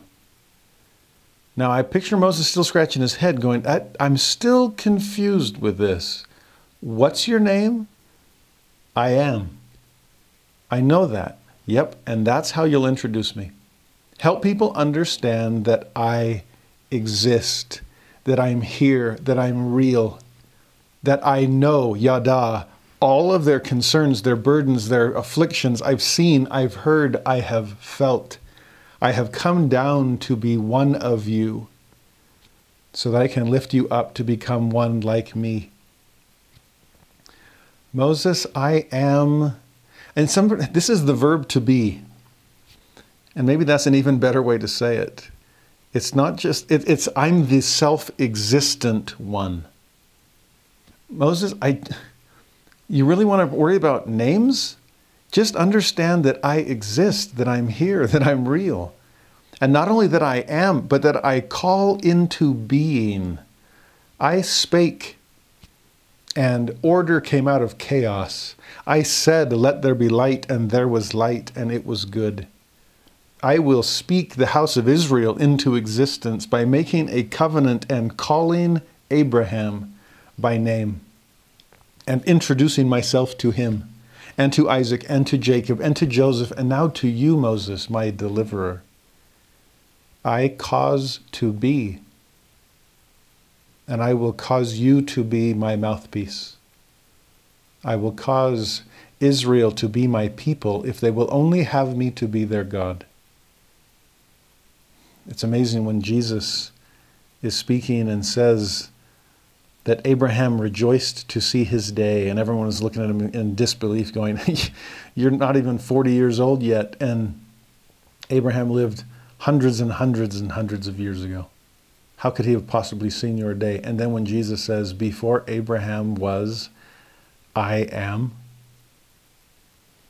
he's just invoked that same name, that same title. I exist, I'm here. I was there for Abraham. I'm there for Moses. I'm here for you and will forever be. There's something profound, something beyond. I still can't completely wrap my head around it, but my heart gets closer when I realize that coming to know God is not a matter of simple explanation. It's not even a matter of second-hand introduction, since that's what Moses was worried about. How do I introduce you to them? What name do I call you by? No, it's not explanation. It's not introduction. It's first-hand experience. It's coming to know God as He is. And one of the best ways to do that is coming to know God by seeing how He's causing us to be. What is He calling into existence as He reaches down to me? As I take my shoes off and it's dust to dust and infinite becomes intimate and He says to come so I can be sent. as he comes down with me so we can go back up to him together, am I coming to see him for who he is, that he is? And am I coming to become like him? This is a place I can't really explain. And maybe that's what it's meant to be. If Moses is scratching his head and if we're scratching our heads, maybe it's because it's supposed to be first-hand experience, like I just said. Maybe this is a burning bush verse that I can't turn you aside to see, but I can do it on my own, and something visceral, something experiential can well up within me as I come to know a God who is. I've read most of the philosophical defenses for the existence of God, and I've read most of the skeptical responses to those defenses. And both have left me with a desire to remain barefoot by the burning bush and have an experience with God. That's the only thing that's really irrefutable. That's the good news. It can't be passed on as proof. I guess that's the bad news. But since when was God confined to proof texts and philosophical arguments when we are meant to be bound up in him?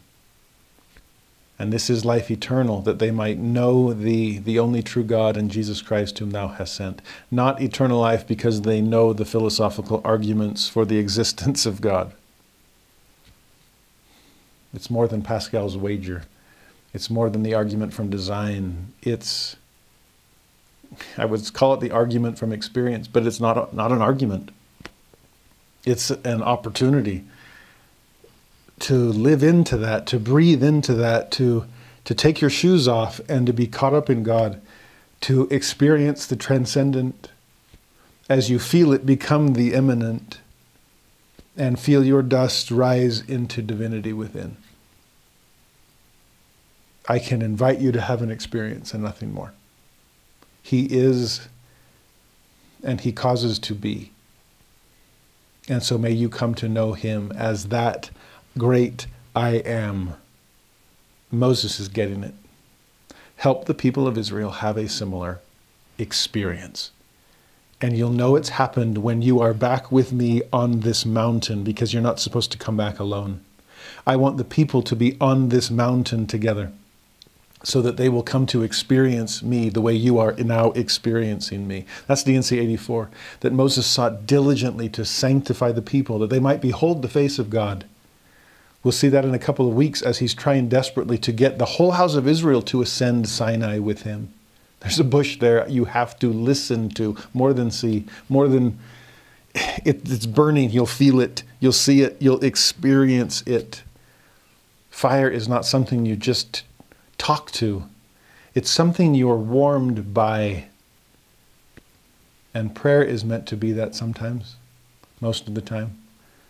Not me just writing or uttering my to-do list or my wish list, but prayer like a burning bush, sitting in its presence and feeling warmed within. Then real experience that can come, and a God who exists and calls all things into being can call out of me a better being than I could possibly imagine. I hope this is making sense. It'll happen on this mountain, Moses, if you can get them here. Only then will they truly come to know me as you are coming to know me. Well, that's still insufficient for Moses. I don't completely understand. Moses, then God continues to explain it. There's a lot in this second round of reassurance. God continues in verse 15, "Thus shalt thou say unto the children of Israel, the Lord God of your fathers, the God of Abraham, the God of Isaac, the God of Jacob, hath sent me unto you. This is my name forever, and this is my memorial unto all generations. So if I am that I am is too confusing, then introduce me by way of relationships, since that's the kind of God I am. The God of Abraham, Isaac, and Jacob. Do you still feel connected to them? I do. And if you're connected to them, then you can be connected to me. I'm the God of your fathers, all of them, down to the latest generation. I know Amram, I know Yocheved, I know your fathers and the fathers, and I'm trying to bring you all into a remembered relationship with me. That will be my memorial unto you. A God of relationships, a God of covenants, a God of remembering. Verse 16, go and gather the elders of Israel together. So you're not going to do this all alone. There needs to be buy-in from the people you're going to lead, and they have their own elders of Israel. Despite the fact that they're all there in bondage, there are still leaders among the flock, and they can be your under-shepherds. So gather the elders of Israel, and say unto them, the Lord God of your fathers, the God of Abraham, of Isaac, of Jacob, appeared unto me, saying, I have surely visited you, and seen that which is done to you in Egypt. And I have said, I will bring you up out of the affliction of Egypt, unto the land of the Canaanites, and the Hittites, and the Amorites, and the Perizzites, and the Hivites, and the Jebusites, unto a land flowing with milk and honey. How's that for a promise of the promised land? Flowing with milk? Oh, there's sustenance. And wherever there is milk, there is meat as well. Where is that milk coming from? From a source that is higher than itself. So it will flow with milk and grow into it. Milk is what is given to babes in arms. And I am trying to nurse Israel into its true identity. And so as you come into this promised land, that's where we'll start. We'll start with milk. But it will be the source of all the sustenance you need for now. And honey, oh, that will provide the sweetness of the experience. It's not just milk and meat alone, but honey. And if there's honey, there must be flower and fruit and vegetation. The evidence of the kind of paradise I'm offering you in this promised land. Oh, milk and honey are just the foretaste, the preview of all that's coming beyond. And then verse 18, this promise. And they, the people of Israel, the elders of Israel, shall hearken to thy voice. They'll believe you, Moses, trust me. Thou shalt come, thou and the elders of Israel, unto the king of Egypt, and ye shall say unto him, the Lord God of the Hebrews hath met with us. And now let us go, we beseech thee. 3 days' journey into the wilderness, that we may sacrifice to the Lord our God. And we'll see that again, because I always thought, well, let my people go, because we're headed to the promised land. That is the ultimate goal, right? A land flowing with milk and honey. The land of Abraham, Isaac, and Jacob, as promised by the God of Abraham, Isaac, and Jacob. Here, I'm just asking for a 3-day journey into the wilderness. I wonder if this is just the beginning of a test for Pharaoh. Will you at least honor our humanity, our autonomy, our religious desires, enough to go 3 days into the wilderness and offer sacrifice and then come back? Again, the promise ultimately still stands, promised land, full freedom. But can you at least honor a few steps in that direction? If not, then fine. We will escalate our demands and go straight to that promised land with no hopes of returning after 3 days of sacrifice. Well, what happens next? God lets Moses know in advance what Pharaoh's response will be. In 18, he said, the people, your people, will hearken to your voice. But 19, I am sure that the king of Egypt will not let you go. No, not by a mighty hand. Well, good thing a mighty hand is exactly what God has. And if Pharaoh is unwilling to listen to a still small voice or a mere messenger, then a mighty hand will have to come down on him, and he will feel the weight of a heavy hand pointing him in the direction he must go. Sure enough, verse 20, I will stretch out my hand and smite Egypt with all my wonders which I will do in the midst thereof. And after that, he will let you go. Now that word wonders there is the same word that he used with Sarah, asking, is anything too hard for the Lord? Moses, is anything too hard for me now? If I can bring life out of a dead womb for Sarah, then surely I can bring slaves out of Egypt And in fact, I can bring beauty out of the ashes. In fact, I don't even see ashes. The bush burned and wasn't consumed, which means it leaves no ash behind. I will take the experiences you've had and sanctify them. I will take what you've been through, and I don't even consider it ash. I don't consider it burned down dream. I consider it a preparatory state. I consider it a mortal experience of coming to know me, and that is a beautiful experience, no matter how hard certain days might be. Let Pharaoh believe or not believe, but you, Moses, please believe me and trust. My wonders will be forthcoming. In verse 21, then, God says, I will give this people favor in the sight of the Egyptians, even if you can't quite have favor in Pharaoh's sight to start. It shall come to pass that when ye go, ye shall not go empty, but every woman shall borrow. Better translation is ask, because they're not going to return what they're borrowing here. This is not a rental. This is asking. Every woman shall ask of her neighbor, and of her that sojourneth in her house, jewels of silver and jewels of gold and raiment. And ye shall put them upon your sons and upon your daughters, and ye shall spoil the Egyptians. And we'll talk more about that when we get to the golden calf episode in a couple of weeks. But here there is this promised role reversal. The Egyptians they didn't borrow, and they certainly didn't ask. They just demanded and ordered and brought you into bondage and gave you nothing to show for it. Well, it's time to pay the piper.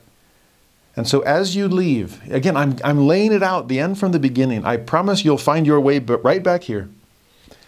And you will have turned slaves into citizens of the kingdom of God. You will take people with nothing, and they will come with jewels of gold and of silver. You'll take those who have been stripped of their coats of many colors, and they will be wearing Egyptian raiment. Oh, sons and daughters of the King of Kings, me, and I will provide for them. Egypt will finally pay for the years of servitude. But even all of those promises aren't yet enough to fully reassure Moses. And so we turn the page to the next chapter, but the story just picks up where it left off. Excuse or concern or challenge number 3. Chapter 4, verse 1, Moses answered and said, But behold, they will not believe me, nor hearken unto my voice, for they will say, The Lord hath not appeared unto thee. Now, this is one of my favorite rounds of reassurance, because the irony, as chapter 4 begins with, they won't hearken to me. What did God say to Moses very plainly in the middle of reassurance number 2? And they will hearken to thy voice. So to me, I picture God going, Moses, seriously? Come on. I just told you they're going to believe you. And your next question is, but what if they don't believe me? I'm starting to worry, or I'm starting to wonder, who's the one with the problem with believing? They will hearken to your voice. Are you hearkening to mine? They will believe you. Do you believe me? Okay, but I'll play this game, Moses. Okay. Assuming I'm wrong and somehow they won't believe you, here's a few things you can show them by way of wonders, okay, by way of proof that nothing's too hard for me. So, verse 3, the Lord says to him, What is that in thy hand? And Moses said, A rod. And God said, Well, cast it on the ground. And he cast it on the ground, and it became a serpent, and Moses fled from before it. And I would too. A snake at your feet, I'd jump back in fear. And then God says, Okay, Moses, go pick it up. In fact, he says in verse 4, Put forth thine hand and take it by the tail. Very specific there. And Moses put forth his hand, probably trembling, and caught it, and it became a rod in his hand. Okay. All is well. What's up with the tail? Now, I'm not the crocodile hunter. I've never caught snakes like this, but I would assume the scary part of the snake is the head. And so if I'm going to pick it up by anything, I want to pick it up by the neck, right behind the head, because then I've got the scary part under control. If I pick it up by the tail, can't it twist around and bite me? If it's hanging, can it strike my foot? You're asking me to do the scariest imaginable thing, God. It's exactly what I'm doing. Trust me. And when he takes the snake, it turns back into the stick it was to begin with. Yeah, show Israel that. That'll be an interesting wonder. Well, still wondering yourself, Moses, if you can do it? Well, how about this for sign or wonder number 2? Verse 5, all that was that they may believe that the Lord God of their fathers, the God of Abraham, the God of Isaac, the God of Jacob, hath appeared unto thee. But if you need more, then verse 6, the Lord said furthermore unto him, put now thine hand into thy bosom. So kind of put your hand to your chest inside your robes. And he put his hand into his bosom, and when he took it out, behold, the hand was leprous as snow. Now, that's an odd description, but leprosy is such a loathsome disease. We'll see this more with Miriam. We'll see it more in the book of Leviticus. We see it in the New Testament all the time, right? Where they're walking around crying out, unclean, unclean, because the fear of contagion was real. Well, if I put my hand in my chest and then pull it out, and it's leprous as snow, whatever that means, and if leprosy is such a loathsome disease that the skin is deteriorating to the point that, I don't know, is that where the snow analogy comes in, that pieces of skin are flaking off and falling to the ground? I don't know. Leprosy is scary. And so if I had a leprous hand, what would I do with it? I would keep it as far away from me as possible. Right? Again, that's why lepers in Israel were kept outside the camp. Scatter, stay away, I'm contagious, I'm unclean. Well, here's my hand, I'm ready to cut this thing off and cast it from me. I don't want it to contaminate the rest of myself. Which makes the next verse so fascinating. The Lord then says, put thine hand into thy bosom again. Wait, what? There's no way. I got to keep this as far away as possible. You want me to stick it back into my robe and back onto my bare chest? Are you kidding? But he does. He put his hand into his bosom again and plucked it out of his bosom. Now, other translations simply say he drew it out. But I love the King James word plucked because it suggests just how afraid he probably was. That he sticks it in tremblingly and then plucks it out as quick as possible and just, I hope I didn't spread anything. And the verse ends. And behold, it was turned again as his other flesh. And then again, verse 8, it shall come to pass, if they will not believe thee, since that's what you're worried about, neither hearken to the voice of the first sign, though I told you they'd hearken even without it, then they will believe the voice of the latter sign.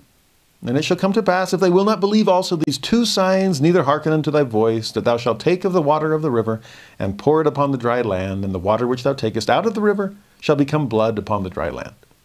And with that, you see a foreshadowing of the first plague of Egypt.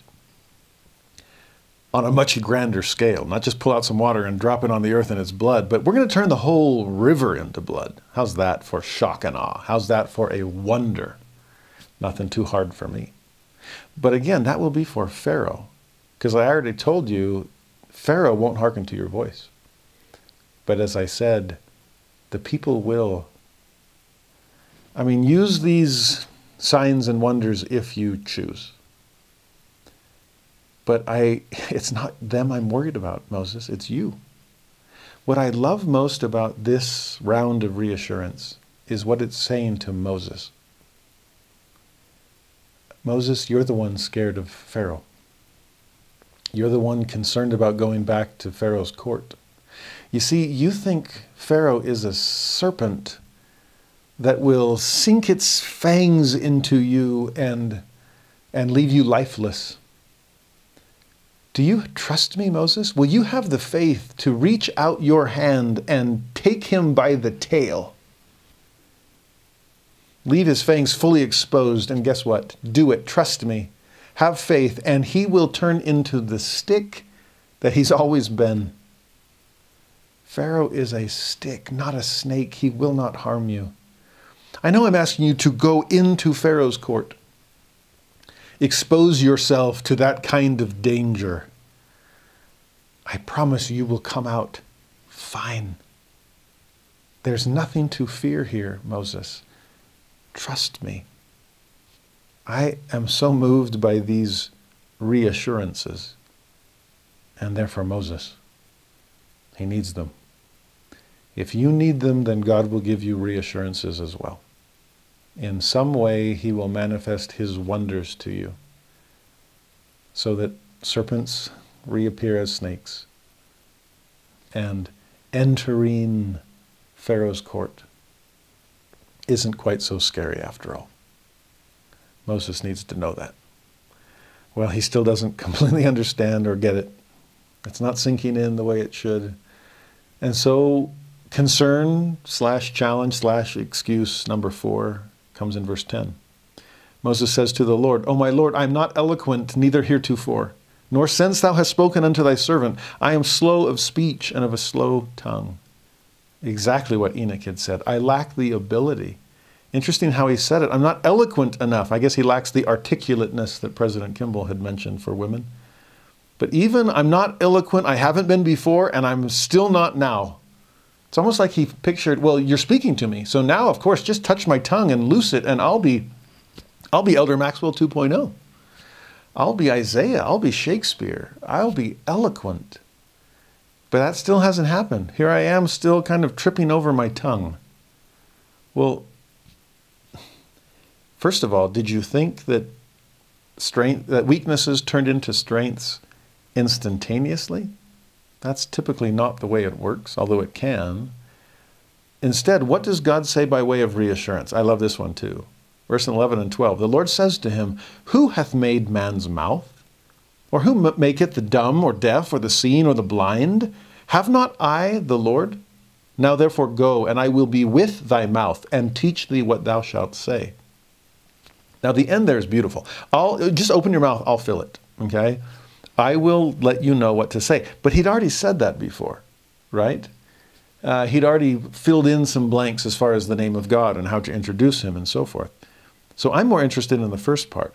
Who made man's mouth? Now I used to read that as if God were saying, Moses, I make mouths for a living. So good news. Yours is a little faulty. It's past the warranty, needs a little upgrade. I don't know. Sorry, I didn't realize that. I mean, from up here, you guys all look the same down below. And so I guess I should have called Aaron. Since he's eloquent, we'll see him in a moment. But since I've got you on the line, I might as well stick with who I chose to begin with. And don't worry, who made your mouth? Well, I can remake it because I make mouths for a living. That's not exactly how I read it anymore. Yes, God will bless Moses to become a little less slow of speech than he was. It's like Tevye, right? For someone slow of speech, Moses spoke a lot, right? And he will, but he still lacks the eloquence of an Isaiah. He lacks the profundity of a Paul, perhaps you could say. But this is what I love about the way the Lord is setting this up. When he says, who made man's mouth, and then goes on and says, who makes the dumb or the deaf or the seeing or the blind? Notice he didn't say the ones with perfect pitch and the ones with eagle eye 20/20 vision. No, he speaks of those who lack those things, the dumb, the deaf, the blind. As if he were saying to Moses, who made your mouth that way? It's less a matter of, oh, I can make a better mouth. No, who gave you that weakness? Yes, I can give you a strength in its place, and maybe I will, maybe I won't, but who gave you that weakness to begin with? A weakness that hopefully has given you humility so that you will turn unto me. That's Ether 12:27 for you, right? God gives unto us weakness that we may be humble. And if we're humble and we turn unto him, then he can make weak things strong. But the weakness was as much a gift as the strength was. The sickness was just as important as the cure. And maybe it's not a sickness after all. Maybe it's not a weakness. Maybe it's an attempt on God's part to introduce himself to us in a way that will convince us that we need him instead of convince us that we don't. There's something profound about that's another passage worth turning aside to see. Well, verse 13 then is excuse or concern number 5. He's still not getting it. Moses says, "O my Lord, send, I pray thee, by the hand of him whom thou wilt send." Which in the King James Version seems like, okay, fine, then if you picked me, then you picked me and just go ahead. But in other translations, it's more clear. Moses is begging one last time, please send someone else. Okay, send whom thou wilt send. And it's not me, okay? I'm sticking with what I said at the very beginning. Why would you choose me? Now, by now, we've gone through 5 excuses, and we're on our 5th round of reassurance. Moses, seriously, you still don't get it? You still don't trust that I'm the one that will do it? It just happens to be through you. That was round number 1. You still don't trust that I will fill your mouth? I will introduce myself to you so that you can introduce me to them with my very own name? You still don't trust that a serpent's just a stick and that you'll go in and out of Pharaoh's court unscathed.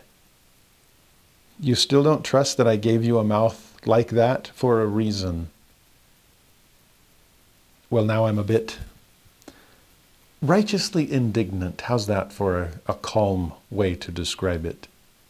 You still don't understand it. So in verse 14, the anger of the Lord was kindled against Moses. The bush is burning a little brighter with a little added kindling. God says, fine. Is not Aaron the Levite thy brother? I know that he can speak well. I gave him that gift, just like I gave you that weakness. And also, behold, he cometh forth to meet thee. Looky there. When he seeth thee, he will be glad in his heart. And in fact, I know you'll be glad in your heart too. God goes on in verse 15. Thou shalt speak unto him, and put words in his mouth, and I will be with thy mouth, just like I promised earlier, and with his mouth, and will teach you what ye shall do. So even Aaron will still need my help. He shall be thy spokesman unto the people, and he shall be to thee instead of a mouth, and thou shalt be to him instead of God. This is like Joseph Smith as Moses, to Oliver Cowdery as Aaron, or as Sidney Rigdon as Aaron. But Moses, I'll provide. It's amazing to me that even in his anger, his righteous indignation, God is merciful. He continues to reassure. I'm not letting you off the hook, Moses. There's something you need to learn about yourself. In so many ways, you were raised up to be this very deliverer. I told Joseph in Egypt about you, for crying out loud. Please live up to divine expectations. You have been foreordained for this very purpose. But Aaron was too. And I will bring him along in order to bring you along. So, verse 17, he also adds, Thou shalt take this rod in thine hand, wherewith thou shalt do signs. Now, it's a rod. I can't think of a better analogy for a crutch, something to lean on, Moses, since you seem so desperately in need of one. That's what those signs and wonders were for. It's what Aaron's help will be. That's what the plagues of Egypt will end up being for Pharaoh, as well as for you and the people. I just want you to come to know me. So use this rod as well. It will help you along.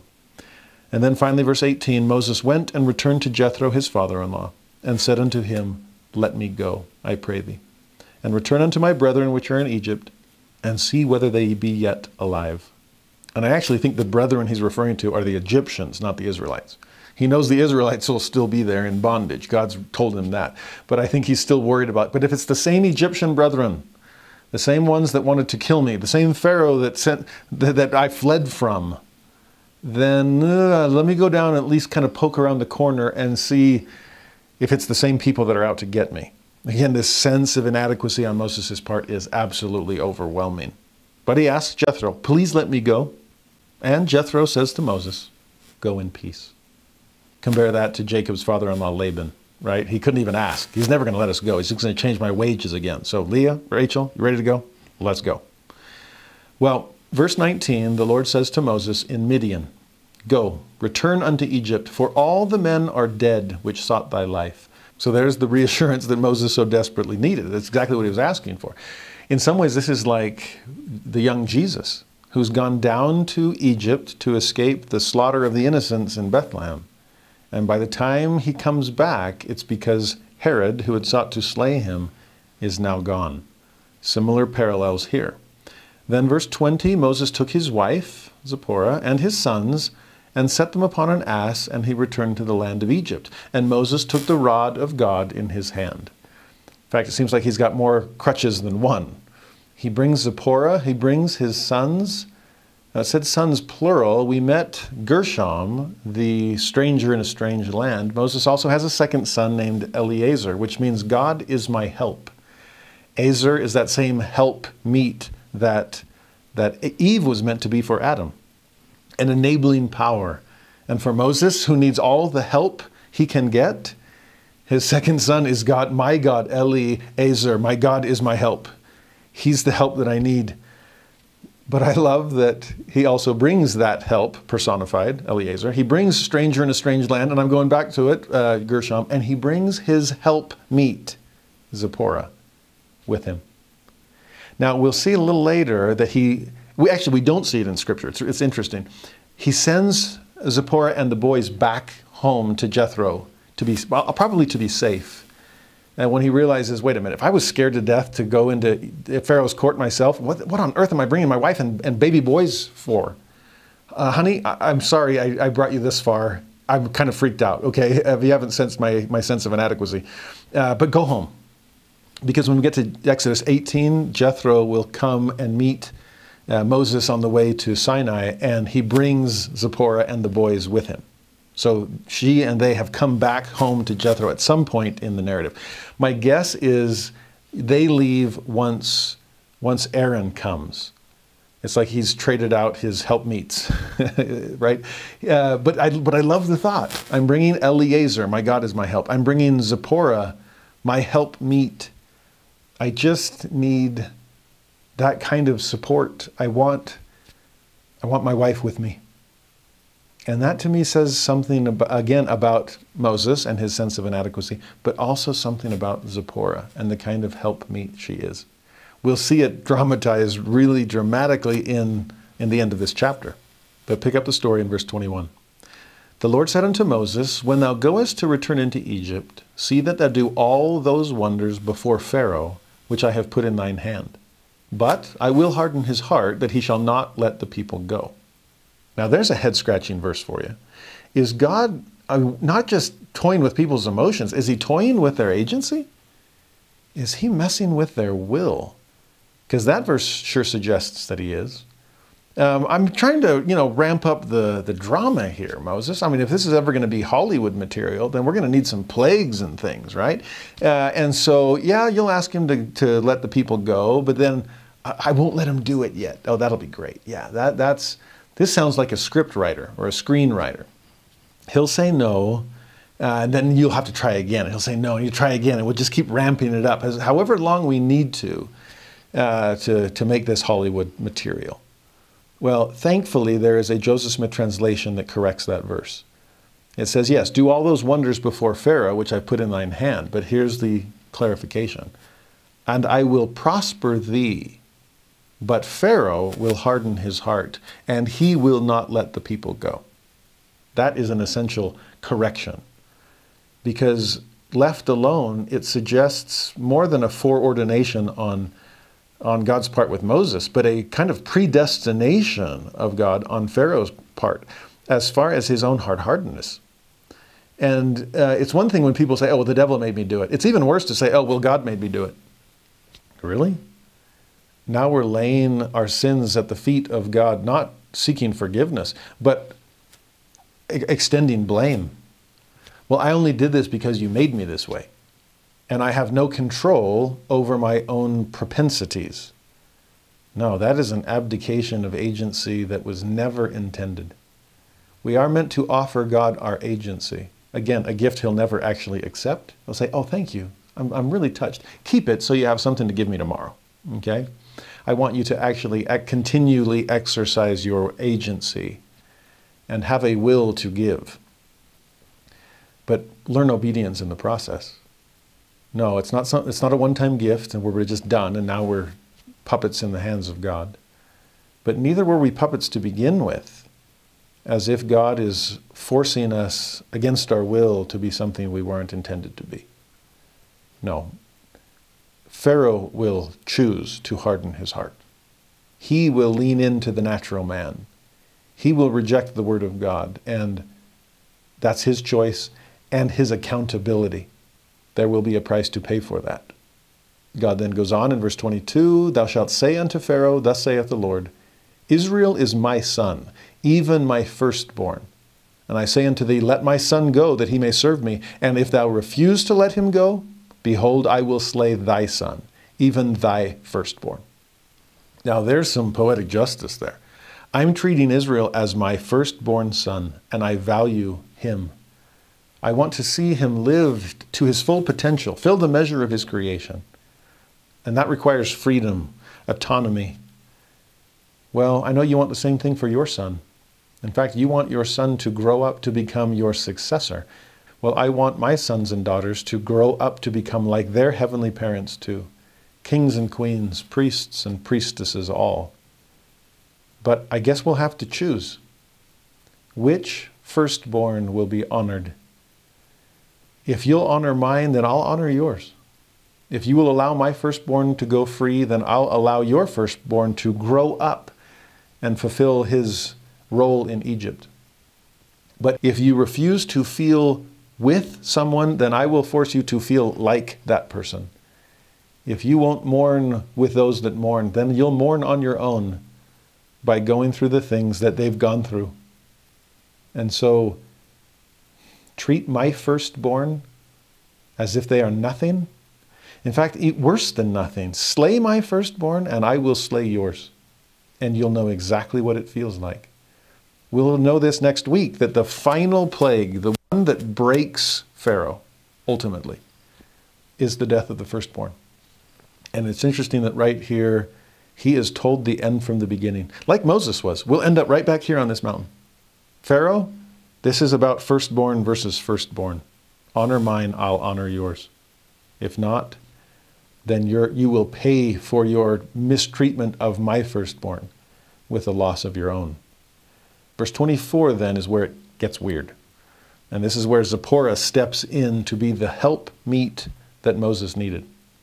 It came to pass by the way in the inn that the Lord met him, Moses, and sought to kill him. Wait, what? Now there's a Joseph Smith translation of this that's going to help. It explains, it came to pass that the Lord appeared unto him as he was in the way, by the inn. The Lord was angry with Moses, and his hand was about to fall upon Moses to kill him. And here's the explanation. For he had not circumcised his son. Now this verse is really surprising because it seems like, whoa, what is happening just now? We just went from talking about slaying Pharaoh's firstborn out of his obstinance or wickedness, and now we're talking about slaying Moses himself? Wait a minute, I thought Moses was the deliverer. He's looking like he needs some deliverance himself. Well, yes, and like always, it'll be a woman to step in to deliver him. We'll see that in just a second. But it all boils down to this lack of circumcising his son. Now earlier it said sons, plural, and so we're assuming that it's both Gershom and Eleazar present. Right, this story seems just to revolve around Gershom, so it's confusing. There's a whole history of like rabbinic commentary on this and how's this working, and it was one circumcised, one was the other not. I'm going to avoid all that because we don't know any of it for sure. But we do know that in Gershom's case, he is uncircumcised, and God is about to slay Moses for that oversight. Now, Genesis 17, when circumcision was first introduced to Father Abraham as a token of the covenant, he was warned, the uncircumcised man-child, whose flesh of his foreskin is not circumcised, that soul shall be cut off from his people. He hath broken my covenant. To that we might add Doctrine and Covenants, section 68, verse 25, that says that parents in Zion that do not teach their children to understand faith in Christ and repentance of sin and baptism by immersion and the gift of the Holy Ghost, those first principles and ordinances of the gospel, those rungs on Jacob's ladder, that these are the steps in the covenant. Any parent who doesn't do that before the child becomes accountable, then the child remains unaccountable, and the parent is accountable for the child's sins. Oh, yikes. That's a scary thought. So parents, you better be intentional in your parenting. You better make sure that you are passing down the covenant as best as you can.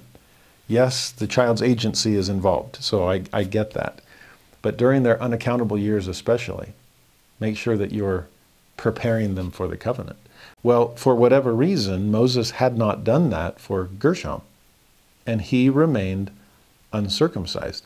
Now, like we said, it was supposed to happen the 8th day as a symbol of the 8th year becoming accountable before God. And that hadn't happened. It makes me wonder why. Now, again, there's rabbinic commentary that speaks of, and some scholars that have weighed in saying, well, there was circumcision in surrounding cultures, not just Israel's. And perhaps they did it a different way. Maybe the Midianite form of circumcision happened at a later date. There's some suggestion that circumcision happened right before marriage to prepare that person to then, to be circumcised, to heal from the surgery, and then step into a marriage having shed blood. Just as a woman, as she approaches marriage age, begins shedding blood as well. And some kind of blood covenant as they enter a marriage covenant. I mean, it's really interesting, all of these symbols and marriage and blood as a token of covenant, and then the two flesh becoming one, two blood becoming one blood, offspring, procreation, circumcision, and how it relates to that. I mean, it's fascinating, right? Just like we saw the rainbow as a token of the covenant is inherently connected to rain, and circumcision as a token of the covenant is inherently connected to procreation. Again, fascinating parallels here. But what's happening here, why didn't Moses circumcise Gershom already? Absent Jewish tradition and possibilities of Midianite circumcision being different, I wonder if part of it was he spent his formative years in Egypt as the odd man out. He, in some ways, was more Egyptian than Hebrew, although he recognized the Hebrews as his brethren and was concerned about their burdens. But you remember the first time Zipporah and her sisters saw him? Oh, it's an Egyptian, Dad. Oh, no. He's a Hebrew, all right.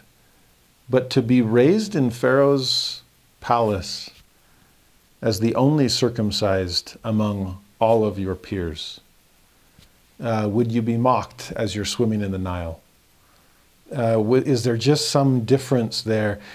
On the one hand, worst case scenario, is he embarrassed by the token of the covenant, something that sets him apart, made him odd man out? Is there some kind of shame? I don't know. Maybe best case scenario, it wasn't shame, but rather he hasn't been around covenant keepers at any point of his life, really. And perhaps he doesn't understand the true significance of the covenant that he was born into. The covenant that God intends to keep. I remembered my covenant with Abraham, Isaac, and Jacob. Why do you think I'm freeing Israel? Do you remember that covenant as well? Or has a lifetime away from it made you take it for granted? Or underappreciate its significance to the point that you have not passed the covenant down to your son? That has to change. And if it takes me almost overcorrecting here, if it takes a shock and awe kind of response to slay you, to understand that covenant keeping is a matter of life and death, and I want you to take it just that seriously, your spiritual life or death, then you must circumcise your son. And what's amazing here is Zipporah understands that instinctively. And so in the next verse, and we can use the Joseph Smith translation to add a little clarity, then Zipporah took a sharp stone and circumcised her son. Right there, on the spot, immediately, acted. And cast the stone at his feet, probably Moses is there, and said, "Surely thou art a bloody husband unto me." Now, there's some strong language there. And like I said, the JST clarifies some things, but most of it is still right there in the King James original, which again has left people scratching their head for centuries. Like, what is Zipporah doing? I mean, rabbis have even taken that as like, wait, are women allowed to perform circumcisions? And some have argued yes, and others have argued no, and there's some other piece that we must be missing. And well, there's Hebrew or rabbinic commentary for you, right? The old joke is that wherever there are two rabbis, there are three opinions. You could probably say the same thing about some of our church meetings. We can't even agree with ourselves at times. But what's interesting about Zipporah here, I see Rebecca 2.0. You remember Rebecca was the proactive type. To make sure the covenant is passed down in the correct manner, even if I have to pull a switcheroo with Jacob and Esau, I know that this is right. She's the proactive one to accept marriage when she's going in blindly as far as physical eyes are concerned. Here's Zipporah doing the same thing. So she takes matters into her own hands, but she's also prioritizing the covenant in a way her husband had not, and stepping in to just make it happen. And you sense some frustration on her part that she was the one that had to do it. Now, again, I don't know if this is Israelite versus Midianite circumcision practice, but I do sense that sometimes, that to whatever degree that husbands are meant to preside in the home, and again, we're ruling with, not ruling over, and yes, we're equal partners here, but to whatever degree that there is hierarchy coupled with equality. There's that tricky set of contraries to prove that we talked about in section 107, right? Under the direction of, but equal in authority to, and you get a similar sense in the proclamation to the world on the family. But I've sensed often that women who are waiting on their husbands to lead out in family prayer or family scripture study or family home evening or helping the kids receive priesthood ordination or progress in their callings, there are men that do that without their wives, and that's taking it too hot. But there are men who won't do that at all and expect their wives to do it all, and that's too cold.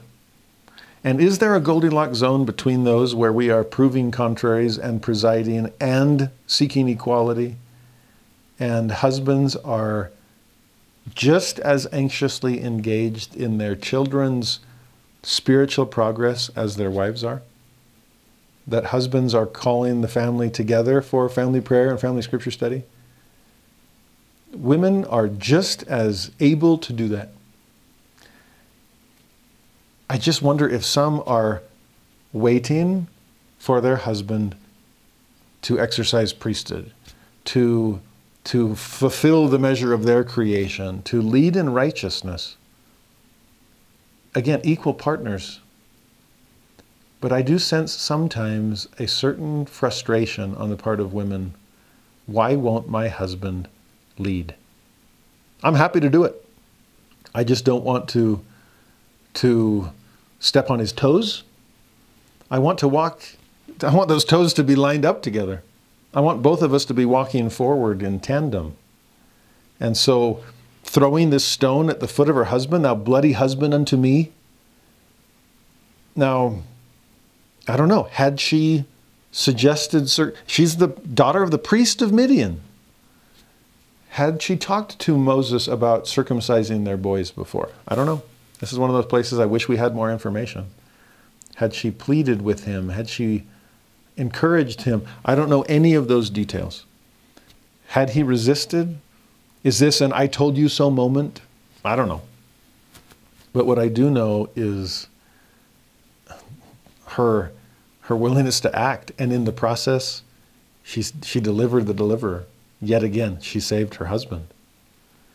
And she passed the covenant down to their son.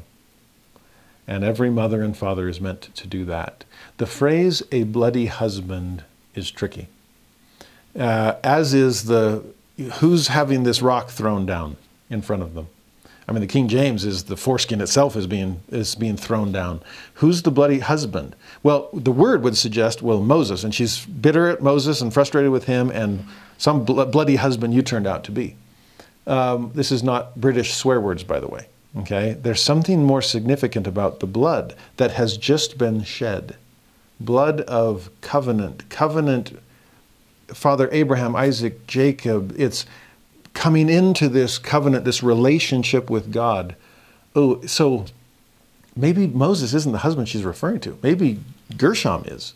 Because husband can also just be translated there as bridegroom.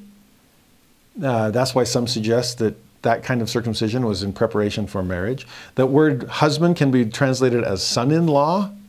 Every time elsewhere in Scripture where a son-in-law is mentioned, it's that same word that's used.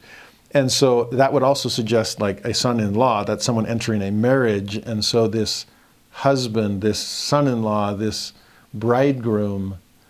Now, Gershom's not old enough to get married. And so again, maybe we're thinking Moses. But if we're thinking him, it's like, well, he is old enough. In fact, was old enough at 8 days old to become a member of the covenant family of God. And so even the footnote mentions bridegroom of blood with some kind of covenant significance in all of this. Is blood being shed to enter a covenant relationship? Marriage with a spouse is one level, but marriage to God is the real level here. And yes, he shed blood to make that relationship possible. He is the lamb without blemish, the ram that took the place of Isaac. There's something deep and meaningful here that I think we're still trying to stretch our minds around. Well, the next verse, again from the JST, the Lord spared Moses and let him go, because Zipporah, his wife, circumcised the child. And she said, thou art a bloody husband. And Moses was ashamed and hid his face from the Lord and said, I have sinned before the Lord. So Moses admits it. Similar to Judah, remember with Tamar, and he says, she's been more righteous than I have been. She did the right thing when I did the wrong thing. And so there is some culpability on Moses' part, and he recognizes that. I did not pass down the covenant as I was supposed to. And God, I am sorry for that. In fact, I am ashamed of that. And I am grateful for an helpmeet who was able to step in and deliver me, like so many women have in the past. An helpmeet that was able to pass down the covenant when, for whatever reason, I had failed to do so. This part of the story then ends, verse 27, still JST. The Lord said unto Aaron, go into the wilderness to meet Moses. And he went and met him in the mount of God, in the mount where God appeared unto him. And Aaron kissed him. So here Aaron is receiving revelation as well.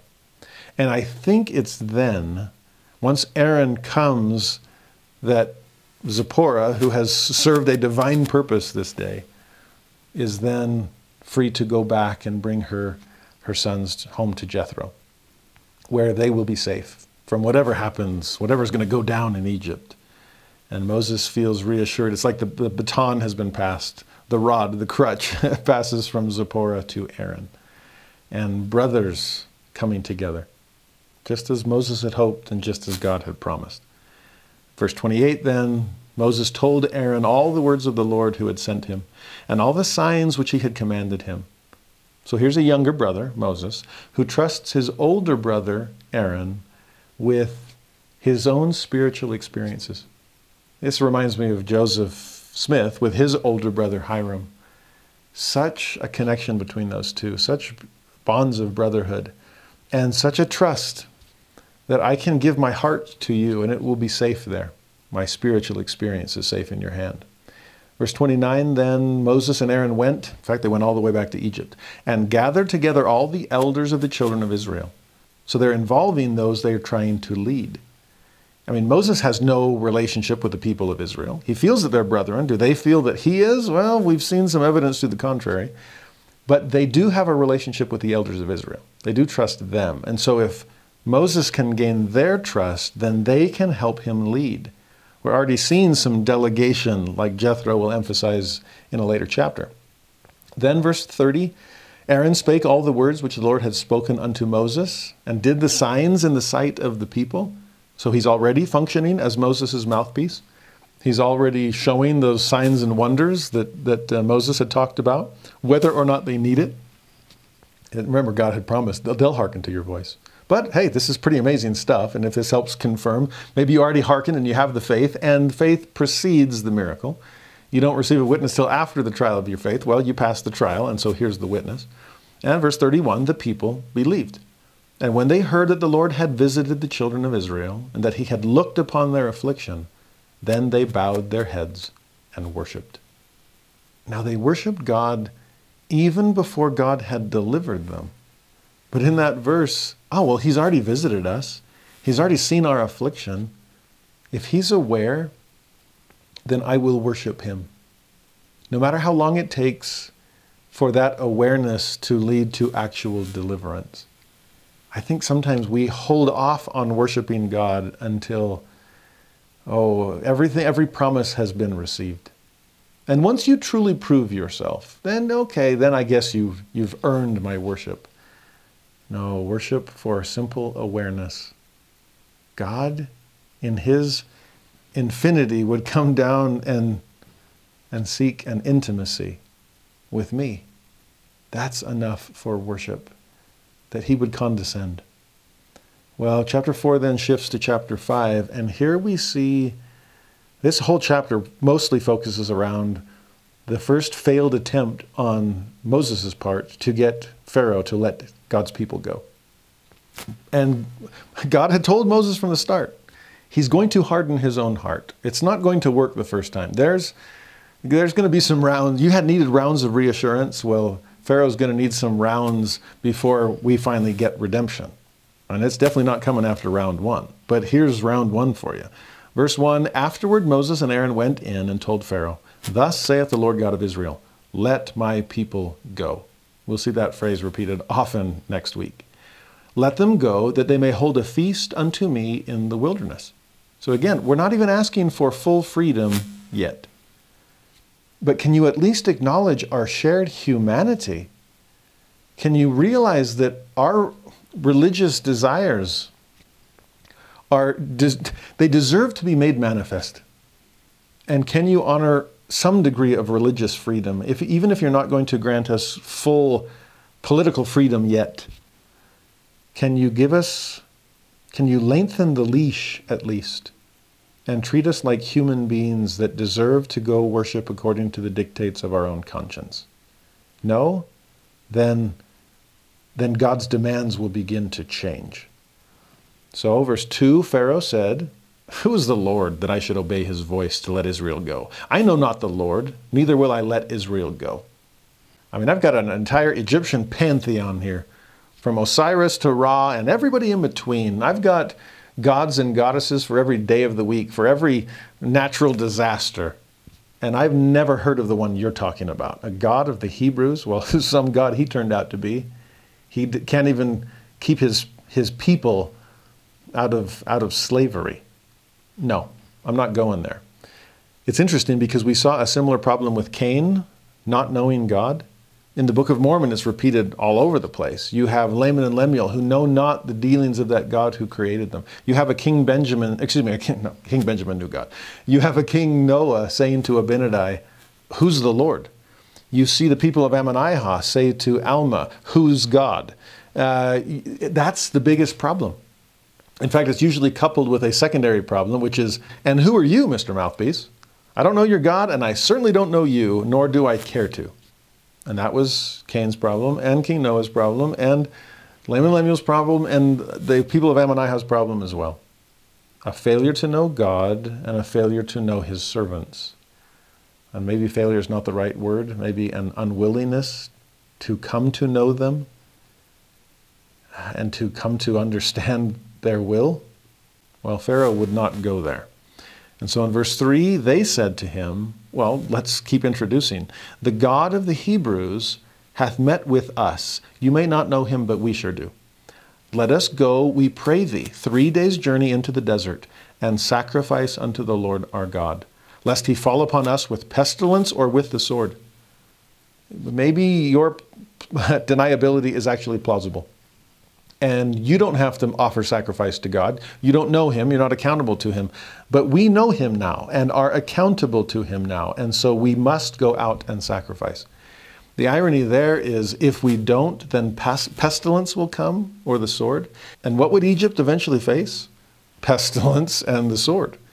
So let us honor God, even if you are unwilling to. But if you will not allow us to pay him homage, then there will be a price to pay, not just for us, but for you. Well, Pharaoh wasn't going to have any of that. So in verse 4, the king of Egypt said unto them, Wherefore do ye, Moses and Aaron, let the people from their works get you unto your burdens? In other words, mind your own business. This has nothing to do with you. You are not your brother's keepers. You leave.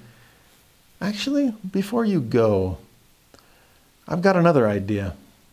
You want the people to go so they can go out and play Israelite out in the wilderness? They want to go worship some God I've never heard of? That seems to have never heard of the people. He hasn't been there for them, obviously. Well, I've got a better idea. Verse 5, Pharaoh says, Behold, the people of the land now are many, and ye make them rest from their burdens? It's like, have your people multiplied so much that we have an overabundance of labor and not enough for them to do? I can solve that problem.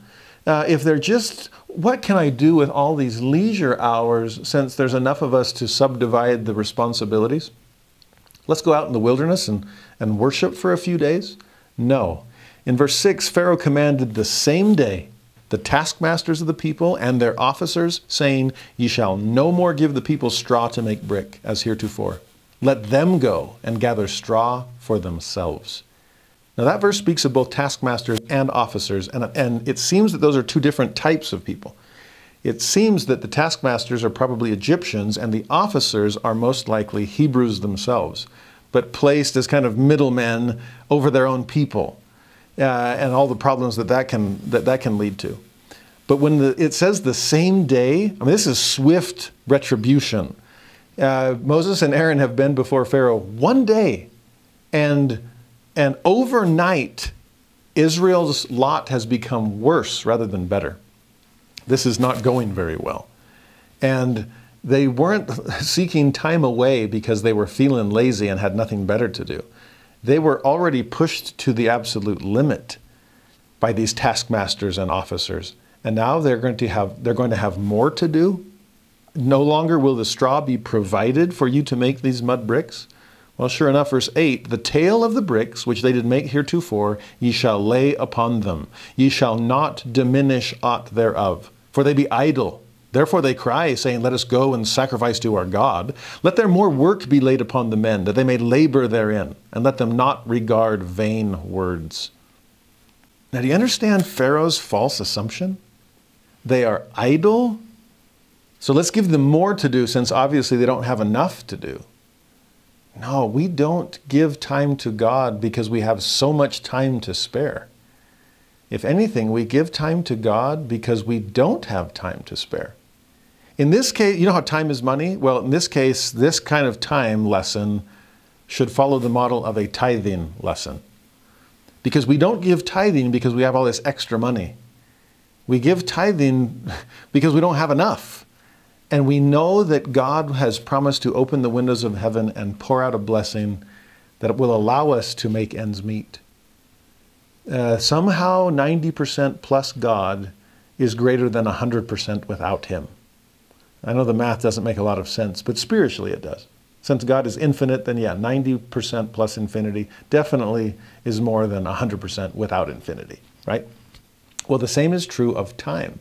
And to me, there's something profound here about wanting to use time we don't even have to give to God, knowing that he can somehow do more with the time remaining than we could. Now, please don't, if you're a toxic perfectionist, just fast forward the next little bit, okay? If you're already guilty of running faster than you have strength, then hit the mute button. But for those who are being diligent, but still worrying about, is there more I could do? Those who, or maybe this is even better, who are so busy with the world's work that you don't seem to have space to carve out time for the things of God. I pray you don't fall into Pharaoh's trap, to think that giving time to God can only be with extra hours. And it's leisure time that I can offer him. and that it will come at no sacrifice. That's probably the best way to put it. Pharaoh is assuming that your time to go make sacrifice will come as no sacrifice to you. Yeah, that's probably the best way to say it. And so for us, do we sometimes follow the same mental model that I can give God something out of my extra? Yeah. People say, oh, I can actually afford to pay tithing because I don't even need the 90%. So yeah, I won't even miss the 10% at all. No, it's those for whom the 10% is a gut check and a test of faith and a real sacrifice. And then all of a sudden they see the multiplication of the 90% and a miracle that follows on the heels of faith.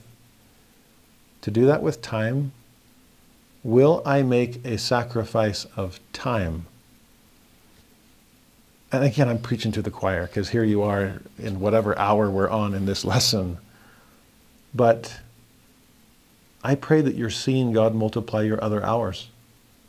I pray that you are seeing the windows of heaven open and you be able to do more with the time that you have, to do the world's work, to accomplish the other things on your to-do list, or maybe to know more clearly what should be on your to-do list and what shouldn't be. Maybe that's part of what we're looking for here. There have been times as I've spoken with my students at Institute, and I'll draw on the board what I describe as the two-sided handcart. Now, we all know what a handcart looks like, and there's an axle with the two wheels, and the handcart is kind of resting on the axle, and then there's a place where you can pull it by. And I said, imagine this design for a handcart. I know it doesn't make much sense, but follow me through. Imagine if the wheels were very large and the axle were about chest or waist high, but instead of having the bed of the handcart right above the axle, imagine it being extended off in both directions, and there's two beds on either extreme, and the wheels and axle are in the middle somehow. Now, I don't know if I described that well enough for you to envision this, but what ends up happening is you're standing in the middle of this contraption, pushing the axle forward, and there's a bed behind you and a bed in front of you that's supposed to keep all the stuff. Now, I know this sounds really, really weird, but here's where the analogy I think helps. We fill the bed of the handcart with all of our stuff, all of the world's expectations for us, and it's heavy with work and school and social life and everything else. And on top of that, God then says, come unto me, all ye that labor and are heavy laden, and I will give you rest. And we're like, finally, that's what I need. I am laboring. I am heavy laden. I could use some rest. So you're coming, or I'm coming to you so you can offload some of this stuff, right? And he says, well, not quite. Because that verse in Matthew continues, take my yoke upon you, learn of me. You're like, wait, take your yoke? I thought you were taking mine. You're adding to my burden? Are you kidding me? No, I actually am asking you to do more and serve in a calling and study your scriptures and pray and go to the temple and all these. But I don't have any space in my handcart to spare. I'm already over the weight maximum and I can't move this thing. And that to me is where the two-sided handcart model comes in as superior to the one-sided. If we're picturing life as a one-sided handcart, the normal kind, and it's overloaded with all the cares of the world, and then God says, hey, can I dump some other stuff on you? Can I ask you to fulfill this calling? Can I have you do these other things? And you're like, I can barely move the cart as it is. But the two-sided model, this is where it comes in as some good engineering. The world's wares and the world's worries are only on one side of the handcart. When God says, take my yoke upon you, it's the other side of the handcart that he's trying to fill. And what ends up happening? He sees us struggling against the wheels. He sees that side of all the world's weight dragging in the dirt. And he says, you know, I can actually make it easier on you by adding to your burden. If you'll take my yoke, it will help even things out. Because I'm not putting them in the handcart side that's already full. I'm putting them in the side that's empty. One bed is for the world, the other bed is for me. And amazingly, the more I add to that side, Yes, you're doing more. There's no denying it. Latter-day Saints are busy people, sometimes too busy, and that's the part that we need to avoid. But sometimes we're so busy with all the good things of the world that for us to actually be able to handle it, we need the Lord as our yoke partner. We need that prayer. We need that scripture study. We need that service and temple worship to balance things. And as we do those things, as we take his yoke upon us, the world's weight doesn't seem quite so heavy. Yes, we're laboring, but we don't feel quite so heavy laden because it's more balanced. And best of all, Jesus joins us at the axle, pushing right alongside. Honestly, that's how I got through high school. That's how I got through grad school, with way too much to do. And how on earth do you squeeze in time for scripture study or prayer? How do you serve in a calling? And for me, it's the only thing keeping me afloat. It's the only thing that's giving me strength to be able to bear up under the world's work. It's the only thing allowing me to accomplish my daily task, is seeking daily bread from the Lord. Again, without a chalkboard to draw all these things, I hope that the analogy, the visual aid has made sense to you.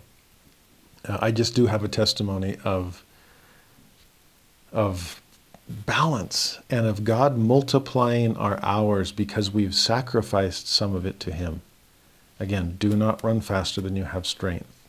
I fear sometimes I'm guilty of that. And there are times the Lord does rein me in and say, you actually do need a little more downtime. But the two-sided handcart has been a blessing for me. Well, verse 10, the orders of Pharaoh are put into place. Again, the same day. The taskmasters of the people went out, and their officers, and they spake to the people, saying, Thus saith Pharaoh, I will not give you straw.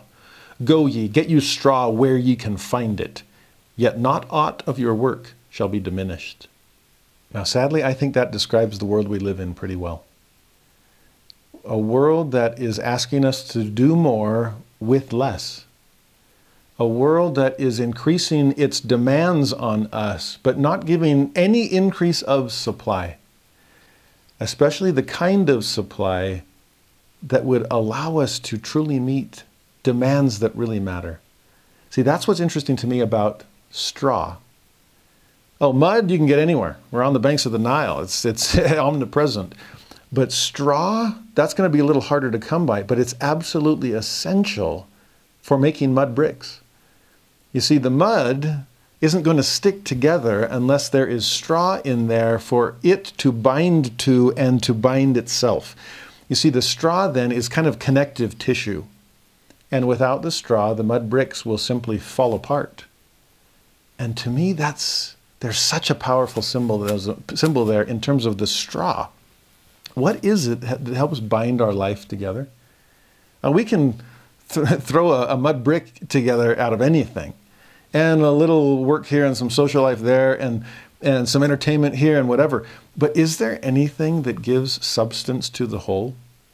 Is there anything that acts as binding to make the other things meaningful? Anything bring it all together? And to me, that is spirituality. That is allowing God to be a part of our life, because God sees the value of the world's work in your life. He sees the place of education and the place of entertainment and recreation and social life and everything else. Jesus grew in wisdom and stature and favor with God and man, but it was who he was that kept all those things in proper balance. And I think so many of us get out of balance because it's all growing in wisdom and nothing else, or only growing in stature at the expense of other things, or we're spending all our time growing in favor with man and not enough time growing in favor with God. We're making bricks, but without any straw. And what's interesting to me about that is no wonder our mental health is suffering so much. Our rest isn't restful. Our recreation doesn't recreate us in a way that God would say is very good. My wife pointed that out, that recreation is recreation. And yet so often our recreation leaves us, it was like we have to get a vacation after our vacation to recover. Or our rest isn't very restful. Because what are we doing? We're just endlessly scrolling. We're just numbing the pain with mindless entertainment. There's so much need for rest and room for rest, even in our busy schedules. But may our rest be restful, and may our recreation be recreation. First was exercise. Maybe that was our grandparents' generation when they started making PE a required class in school. Because it's like our kids aren't getting enough exercise. Our pioneer ancestors would look at us going, not getting enough exercise? Isn't that your whole life? Isn't your whole life exercise? And you're like, well, not so much anymore. And then fast forward and went from exercise to nutrition. And we have the food groups, and we have the food pyramid and all these things. And we got to teach our kids, and we have to give them healthier snacks and school lunches and things. And again, our pioneer ancestors would be like, you have to like plan for healthy food? What else is there? All there is fruits and vegetables and grain and things. And you're like, well, we've created a few other options. Well, if we've gone from the need to inject exercise into our day and inject nutrition into our meals, well, now it's time to inject some mindfulness into our days, some mental health. Can you imagine? And again, our pioneer ancestors would be like, what? You got to take time to like stop and think and be mindful? Isn't that all you have time to do while you're out exercising in order to grow healthy foods? Don't you just commune with God and ponder nature and think thoughts? And we're like, yeah, not so much anymore. We've filled those quiet times with not so quiet activities. Can you imagine having mindfulness time at school or at work? Time to take time to be holy. And honestly, it's the holiness that we should be seeking. My wife, I've said this before, is an addiction recovery counselor, and she's constantly talking with her patients about biopsychosocial spiritual. This is partly a biological problem that will require some biological solutions. It's partly a psychological problem that will require some counseling and psychological solutions.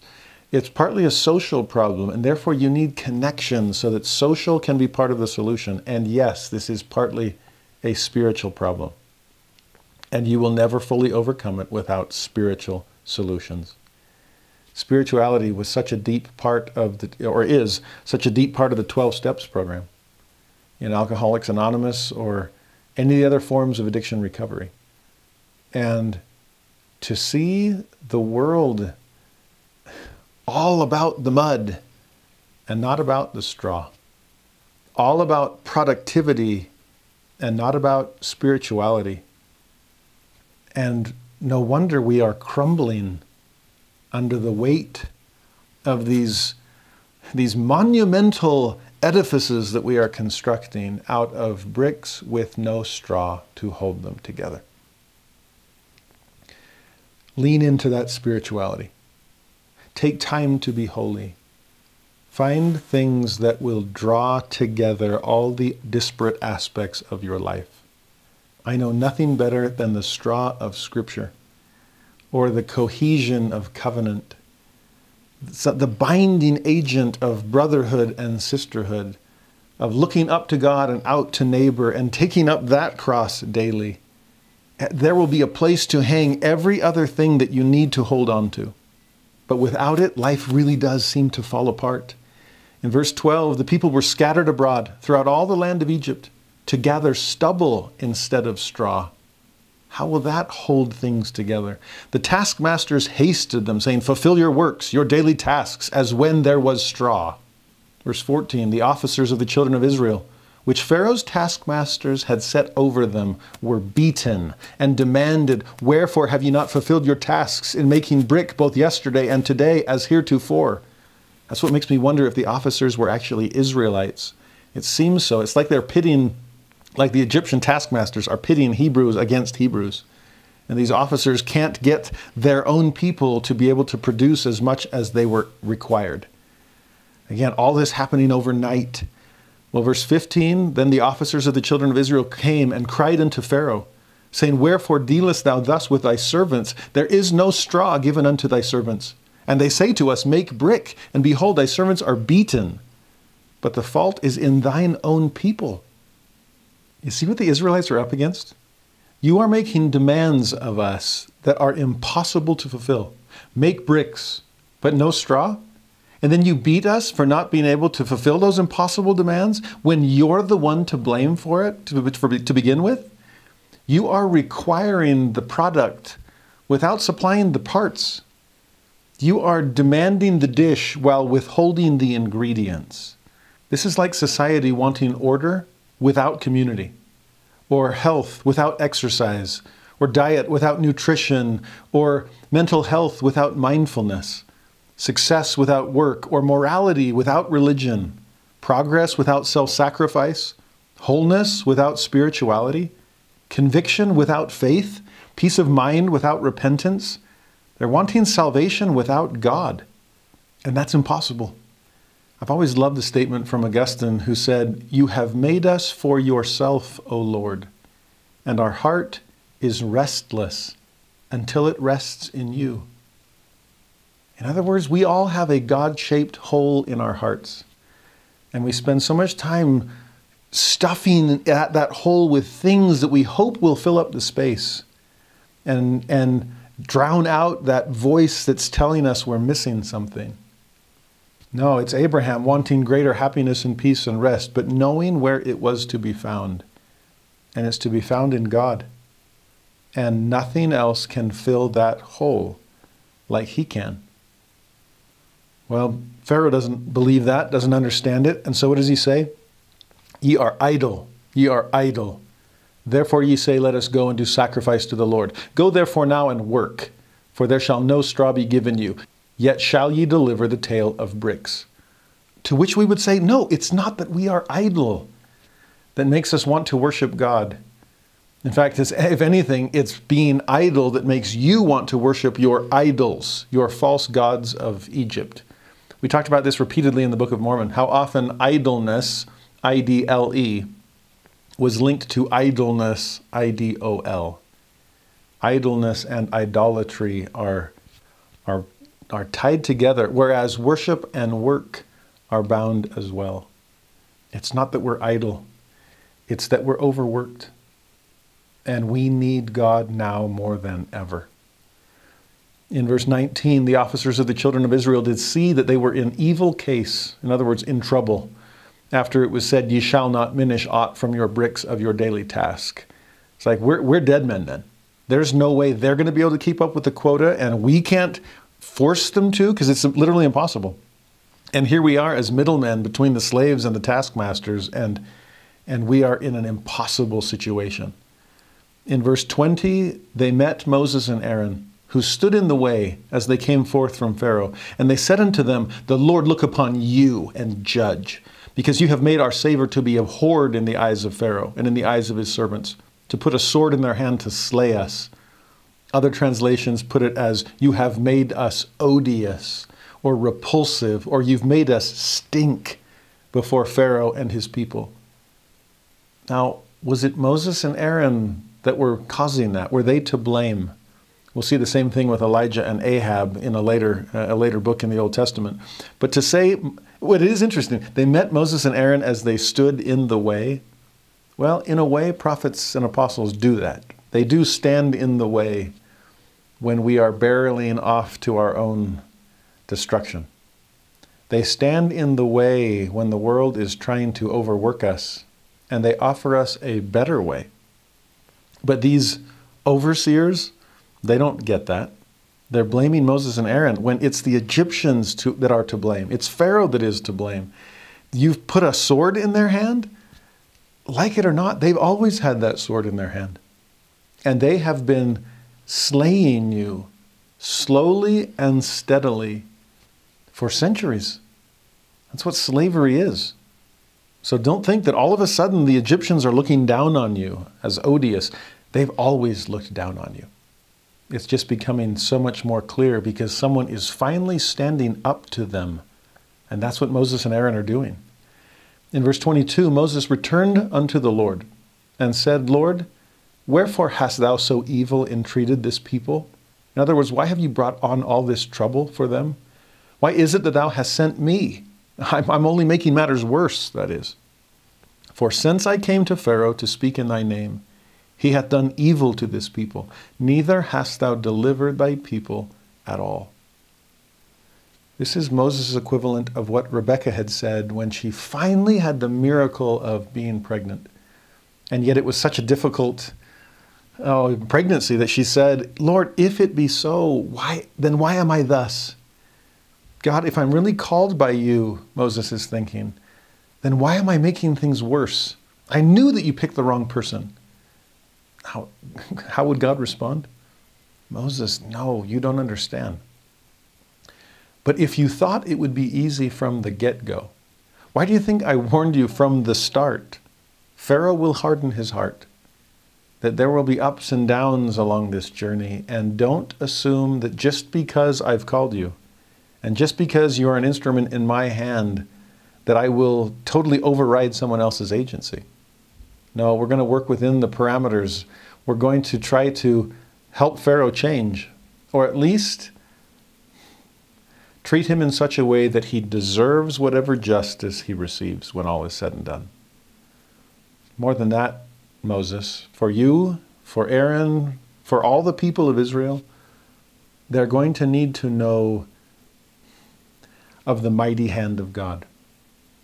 And might is often most visible when it is up against some other might. And so to see Pharaoh standing, he's the one that's in the way. We will overcome, but not as easily as you imagined. One of my favorite lines from Thomas Paine was written in the very first essay of the American Crisis. He'd already written Common Sense, and the colonies were up in arms, ready to declare their own freedom from Great Britain. And yet, when it didn't come as easily as they thought, and General Washington was suffering defeats instead of rejoicing in victories, and the colonists were starting to wonder, did we do the wrong thing? And will we have to pay a price for our treason? Paine writes in that first edition of the American Crisis, what we obtain too cheaply, we esteem too lightly. It is dearness only that gives everything its value. Heaven knows how to put a proper price upon its goods, and it would be strange indeed if so celestial an article as freedom should not be highly rated. There would be no summer soldiers or sunshine patriots for Paine. He understood the value of what they were fighting for, and that it was worth whatever price they would have to pay. Did the Israelites feel the same? Did Moses get it? What you are seeking, deliverance, will come at a cost, but it is worth whatever sacrifice is required of you. In some ways, it reminds me of, in the Book of Mormon, the deliverance of the people of Limhi. Remember Ammon comes in, not the one that chops off the arms. An earlier Ammon comes. He's the Moses figure in this story, because he's come seeking Limhi's people and they realize our deliverer has finally come. We can get out from under the Lamanite thumb. Well, King Limhi says an interesting thing to his people. He realizes that deliverance is on its way. In some ways, its personification has just arrived. They see the evidence of God working for them, but they also realize it's not going to be an easy escape. That even goes along with what Moses has said at the end there. He's only done evil to this people, Pharaoh has, and you have not delivered thy people at all. Interesting. You haven't even done anything to deliver them yet. They haven't seen any. It's only gotten worse. And in some ways, I think if it were Limhi, he'd be pushing back, saying, no. We're seeing the deliverance of God already because Ammon's here. We have evidence that God has seen our burdens and heard our cries and knows our anguish because he has sent our deliverer. No, we haven't seen actual deliverance yet, but the deliverance is already beginning. And so, again, what does Limhi say to his people? So powerful. O ye my people, lift up your heads and be comforted. For behold, the time is at hand, or is not far distant, when we shall no longer be in subjection to our enemies, notwithstanding our many strugglings, which have been in vain. Yet I trust there remaineth an effectual struggle to be made. That is such a powerful phrase. It's one worth memorizing. That there remaineth an effectual struggle to be made. Limhi goes on and reminds his people of the God of Abraham and Isaac and Jacob. He reminds them of the God of the Exodus and promises, reassures them that he will also be the God of their Exodus. And he was. He will be the God of your Exodus as well. He sees, he knows, he hears, he understands, and he's already working out your deliverance. In many ways, he already has. Do we see it? And are we willing to endure an effectual struggle to fight for the freedom that he's promised us or the blessings that he has laid up in store? Well, chapter 5 ends with that concern on Moses' part. But then chapter 6 begins with another reassurance, round after round, and Moses needs every one. Chapter 6, verse 1, Then the Lord said unto Moses, Now shalt thou see what I will do to Pharaoh. For with a strong hand shall he let them go, and with a strong hand shall he drive them out of his land. That strong hand will be the Lord's. And yes, Pharaoh will feel the weight, the heavy hand of God. In verse 2, God spake unto Moses and said unto him, I am the Lord. And I appeared unto Abraham, unto Isaac, unto Jacob, by the name of God Almighty. That's El Shaddai in Hebrew. That's how he appeared to them. But by my name Jehovah was I not known to them. Now that name, Jehovah, is an English variation on those 4 letters, the tetragrammaton they call it in Greek, that now we typically read as Yahweh. When you see in the King James Bible, Lord in all capital letters, that's Yahweh. That is I am that I am. That is Jehovah, as you take the Y and the H and the W and the H and change it into more English-sounding letters. That's where we get the name Jehovah. Now, there it says, by my name Jehovah was I not known to them. But the Joseph Smith translation clarifies and corrects that. It reads, I am the Lord God Almighty, there's El Shaddai, the Lord Jehovah. So a clarification upon that other title. And was not my name known unto them? So in the JST, it's phrased as a question. And one difficulty of Hebrew, without punctuation marks and without vowels, is sometimes it is difficult to know, is this a statement or is it a question? So even in the King James, but by my name Jehovah, was I not known to them? I mean, add the inflection at the end into a question, and that's more what he is saying. I was known to your fathers, Abraham, Isaac, and Jacob. They knew I was the Almighty, El Shaddai. They knew I was Jehovah, the self-existent one, the one who is and can call into being. They trusted me. Moses, you have to trust me too. I introduced myself to you at the burning bush, and now I introduce myself to you again. Not from the safe distance of Sinai, but right here in the thick of your trials, your circumstances. Your hand is now in your bosom, and I know you are afraid of leprosy coming as a result. Trust me, all will be well. Pick up that serpent by the tail, and a stick is all he will end up being. Well, verse 4, I have also established my covenant with them, your fathers, to give them the land of Canaan, the land of their pilgrimage, wherein they were strangers. And I have also heard the groaning of the children of Israel, whom the Egyptians keep in bondage. And I have remembered my covenant. This is the Abrahamic covenant. I know your fathers. I remember them. I remember the promises that I made to them, and I am here to fulfill them to the letter through you, Moses. If you'll simply believe in me, do you have faith to know you have not been forgotten? In verse 6, he continues, Wherefore say unto the children of Israel, I am the Lord, and I will bring you out from under the burdens of the Egyptians, and I will rid you out of their bondage, and I will redeem you with a stretched out arm and with great judgments. In that verse, the I am becomes the I will. And he promises, I will do all of those things for you. In verse 7, I will take you to me for a people, and I will be to you a God. And ye shall know that I am the Lord your God, which bringeth you out from under the burdens of the Egyptians. We seem to come to know God as he delivers us. I don't know a better way to forge that relationship than through repentance. In my own experience, those have been the times I have usually felt closest to him, because I see him delivering me from my lesser self. And so in that promise, I will rid you of your bondage. I will redeem you with a stretched out arm. I'll take you for a people.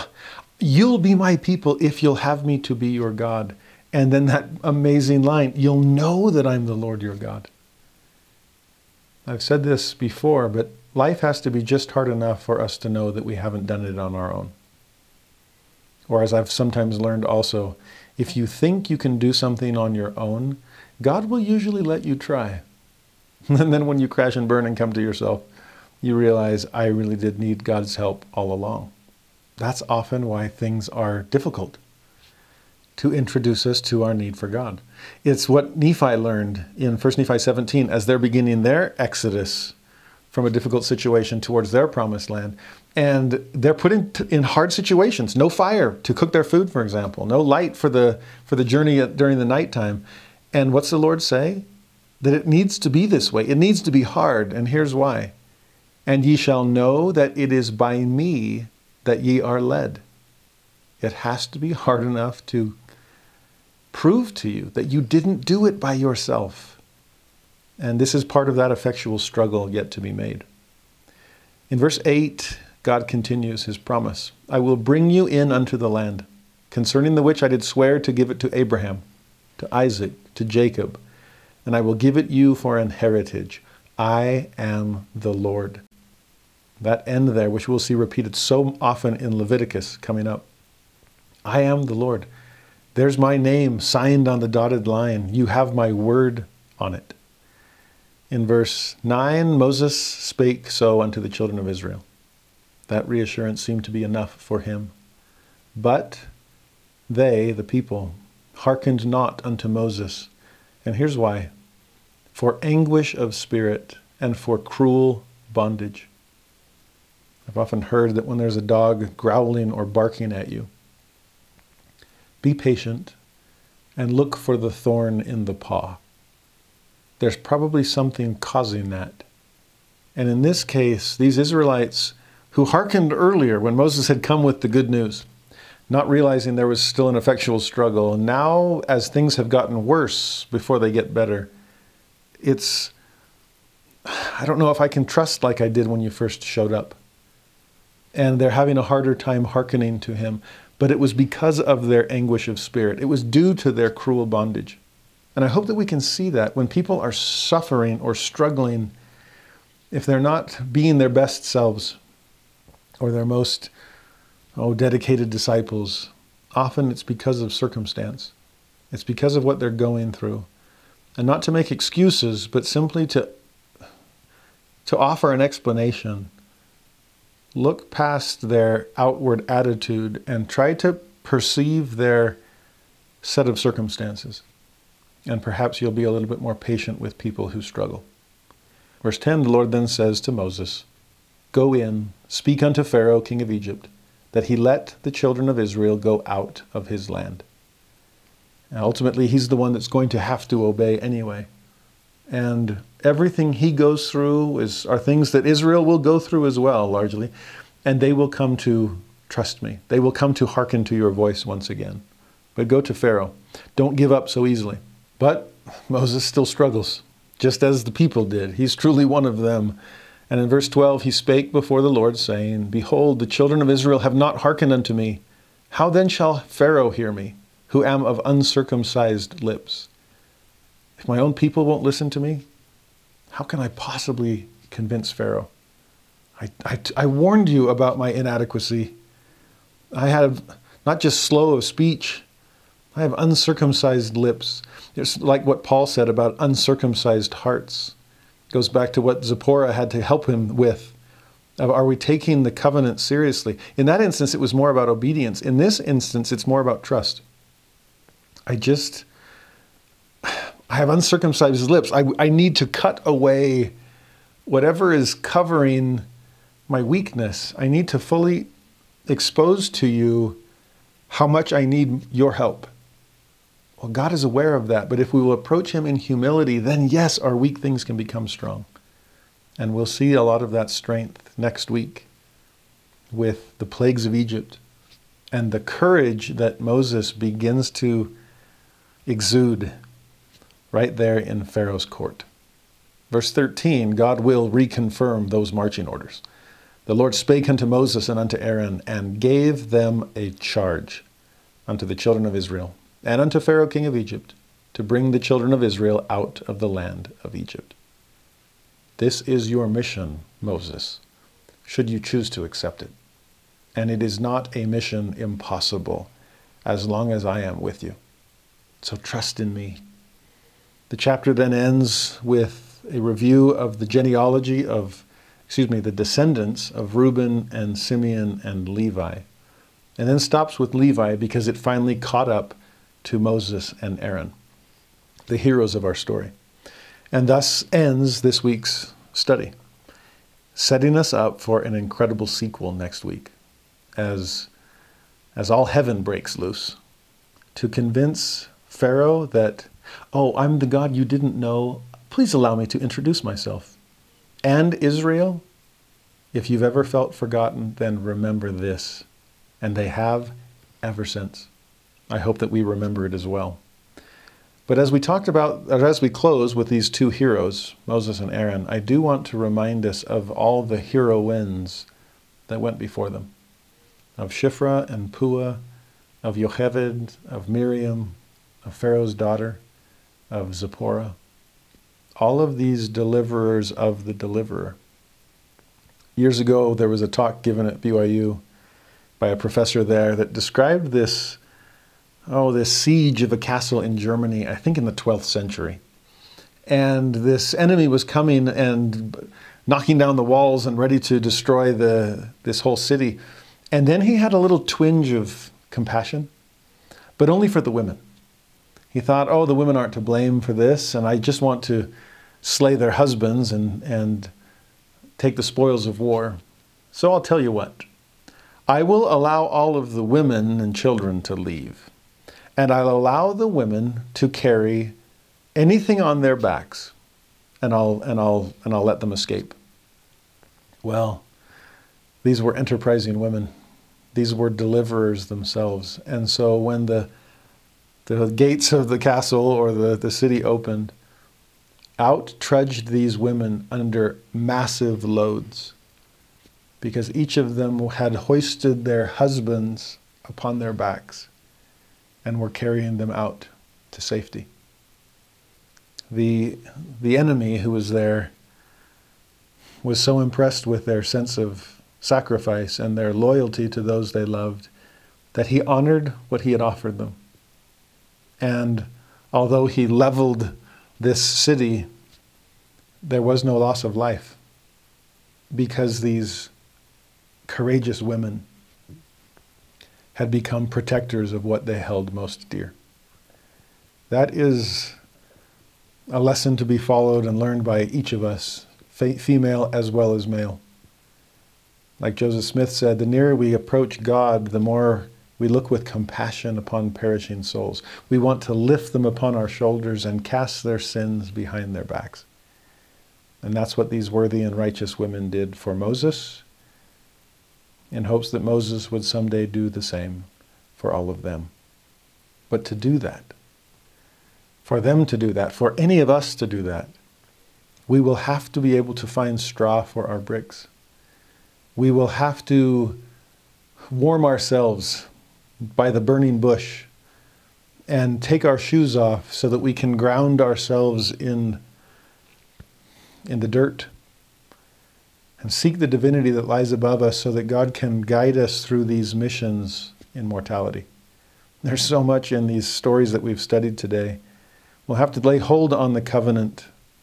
We'll have to make whatever sacrifices are required to come to know the God of our deliverance. And that requires a certain centering of the soul.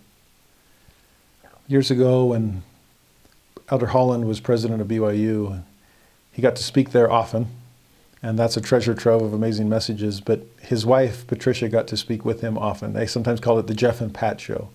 And she is not one whit behind her husband. She gave a talk about the soul's center once that really stuck with me. And talking about this, the centrifugal force, so to speak, of a world that's trying to tear us apart. I picture mud bricks starting to crumble.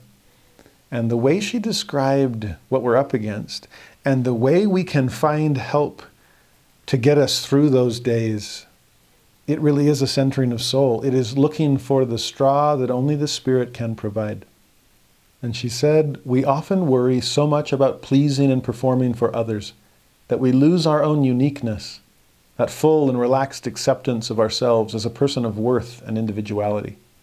Too many women, and we could add men, watch helplessly as their lives unravel from the core that centers and sustains them. Where is the inner stillness we so cherish? She then quoted Anne Morrow Lindbergh, who said, we are aware of our hunger and needs, but still ignorant of what will satisfy them. With our garnered free time, we are more apt to drain our creative springs than to refill them. With our pitchers, we attempt to water a field instead of a garden. Not knowing how to feed the Spirit, we try to muffle its demands in distractions. Instead of stilling the center, the axis of the wheel, we add more centrifugal activities to our lives, which tend to throw us off balance. No wonder our mud bricks tend to crumble under the weight of the world. No wonder we need to turn to God in our afflictions, trusting that He has heard and seen and knows all that we're going through.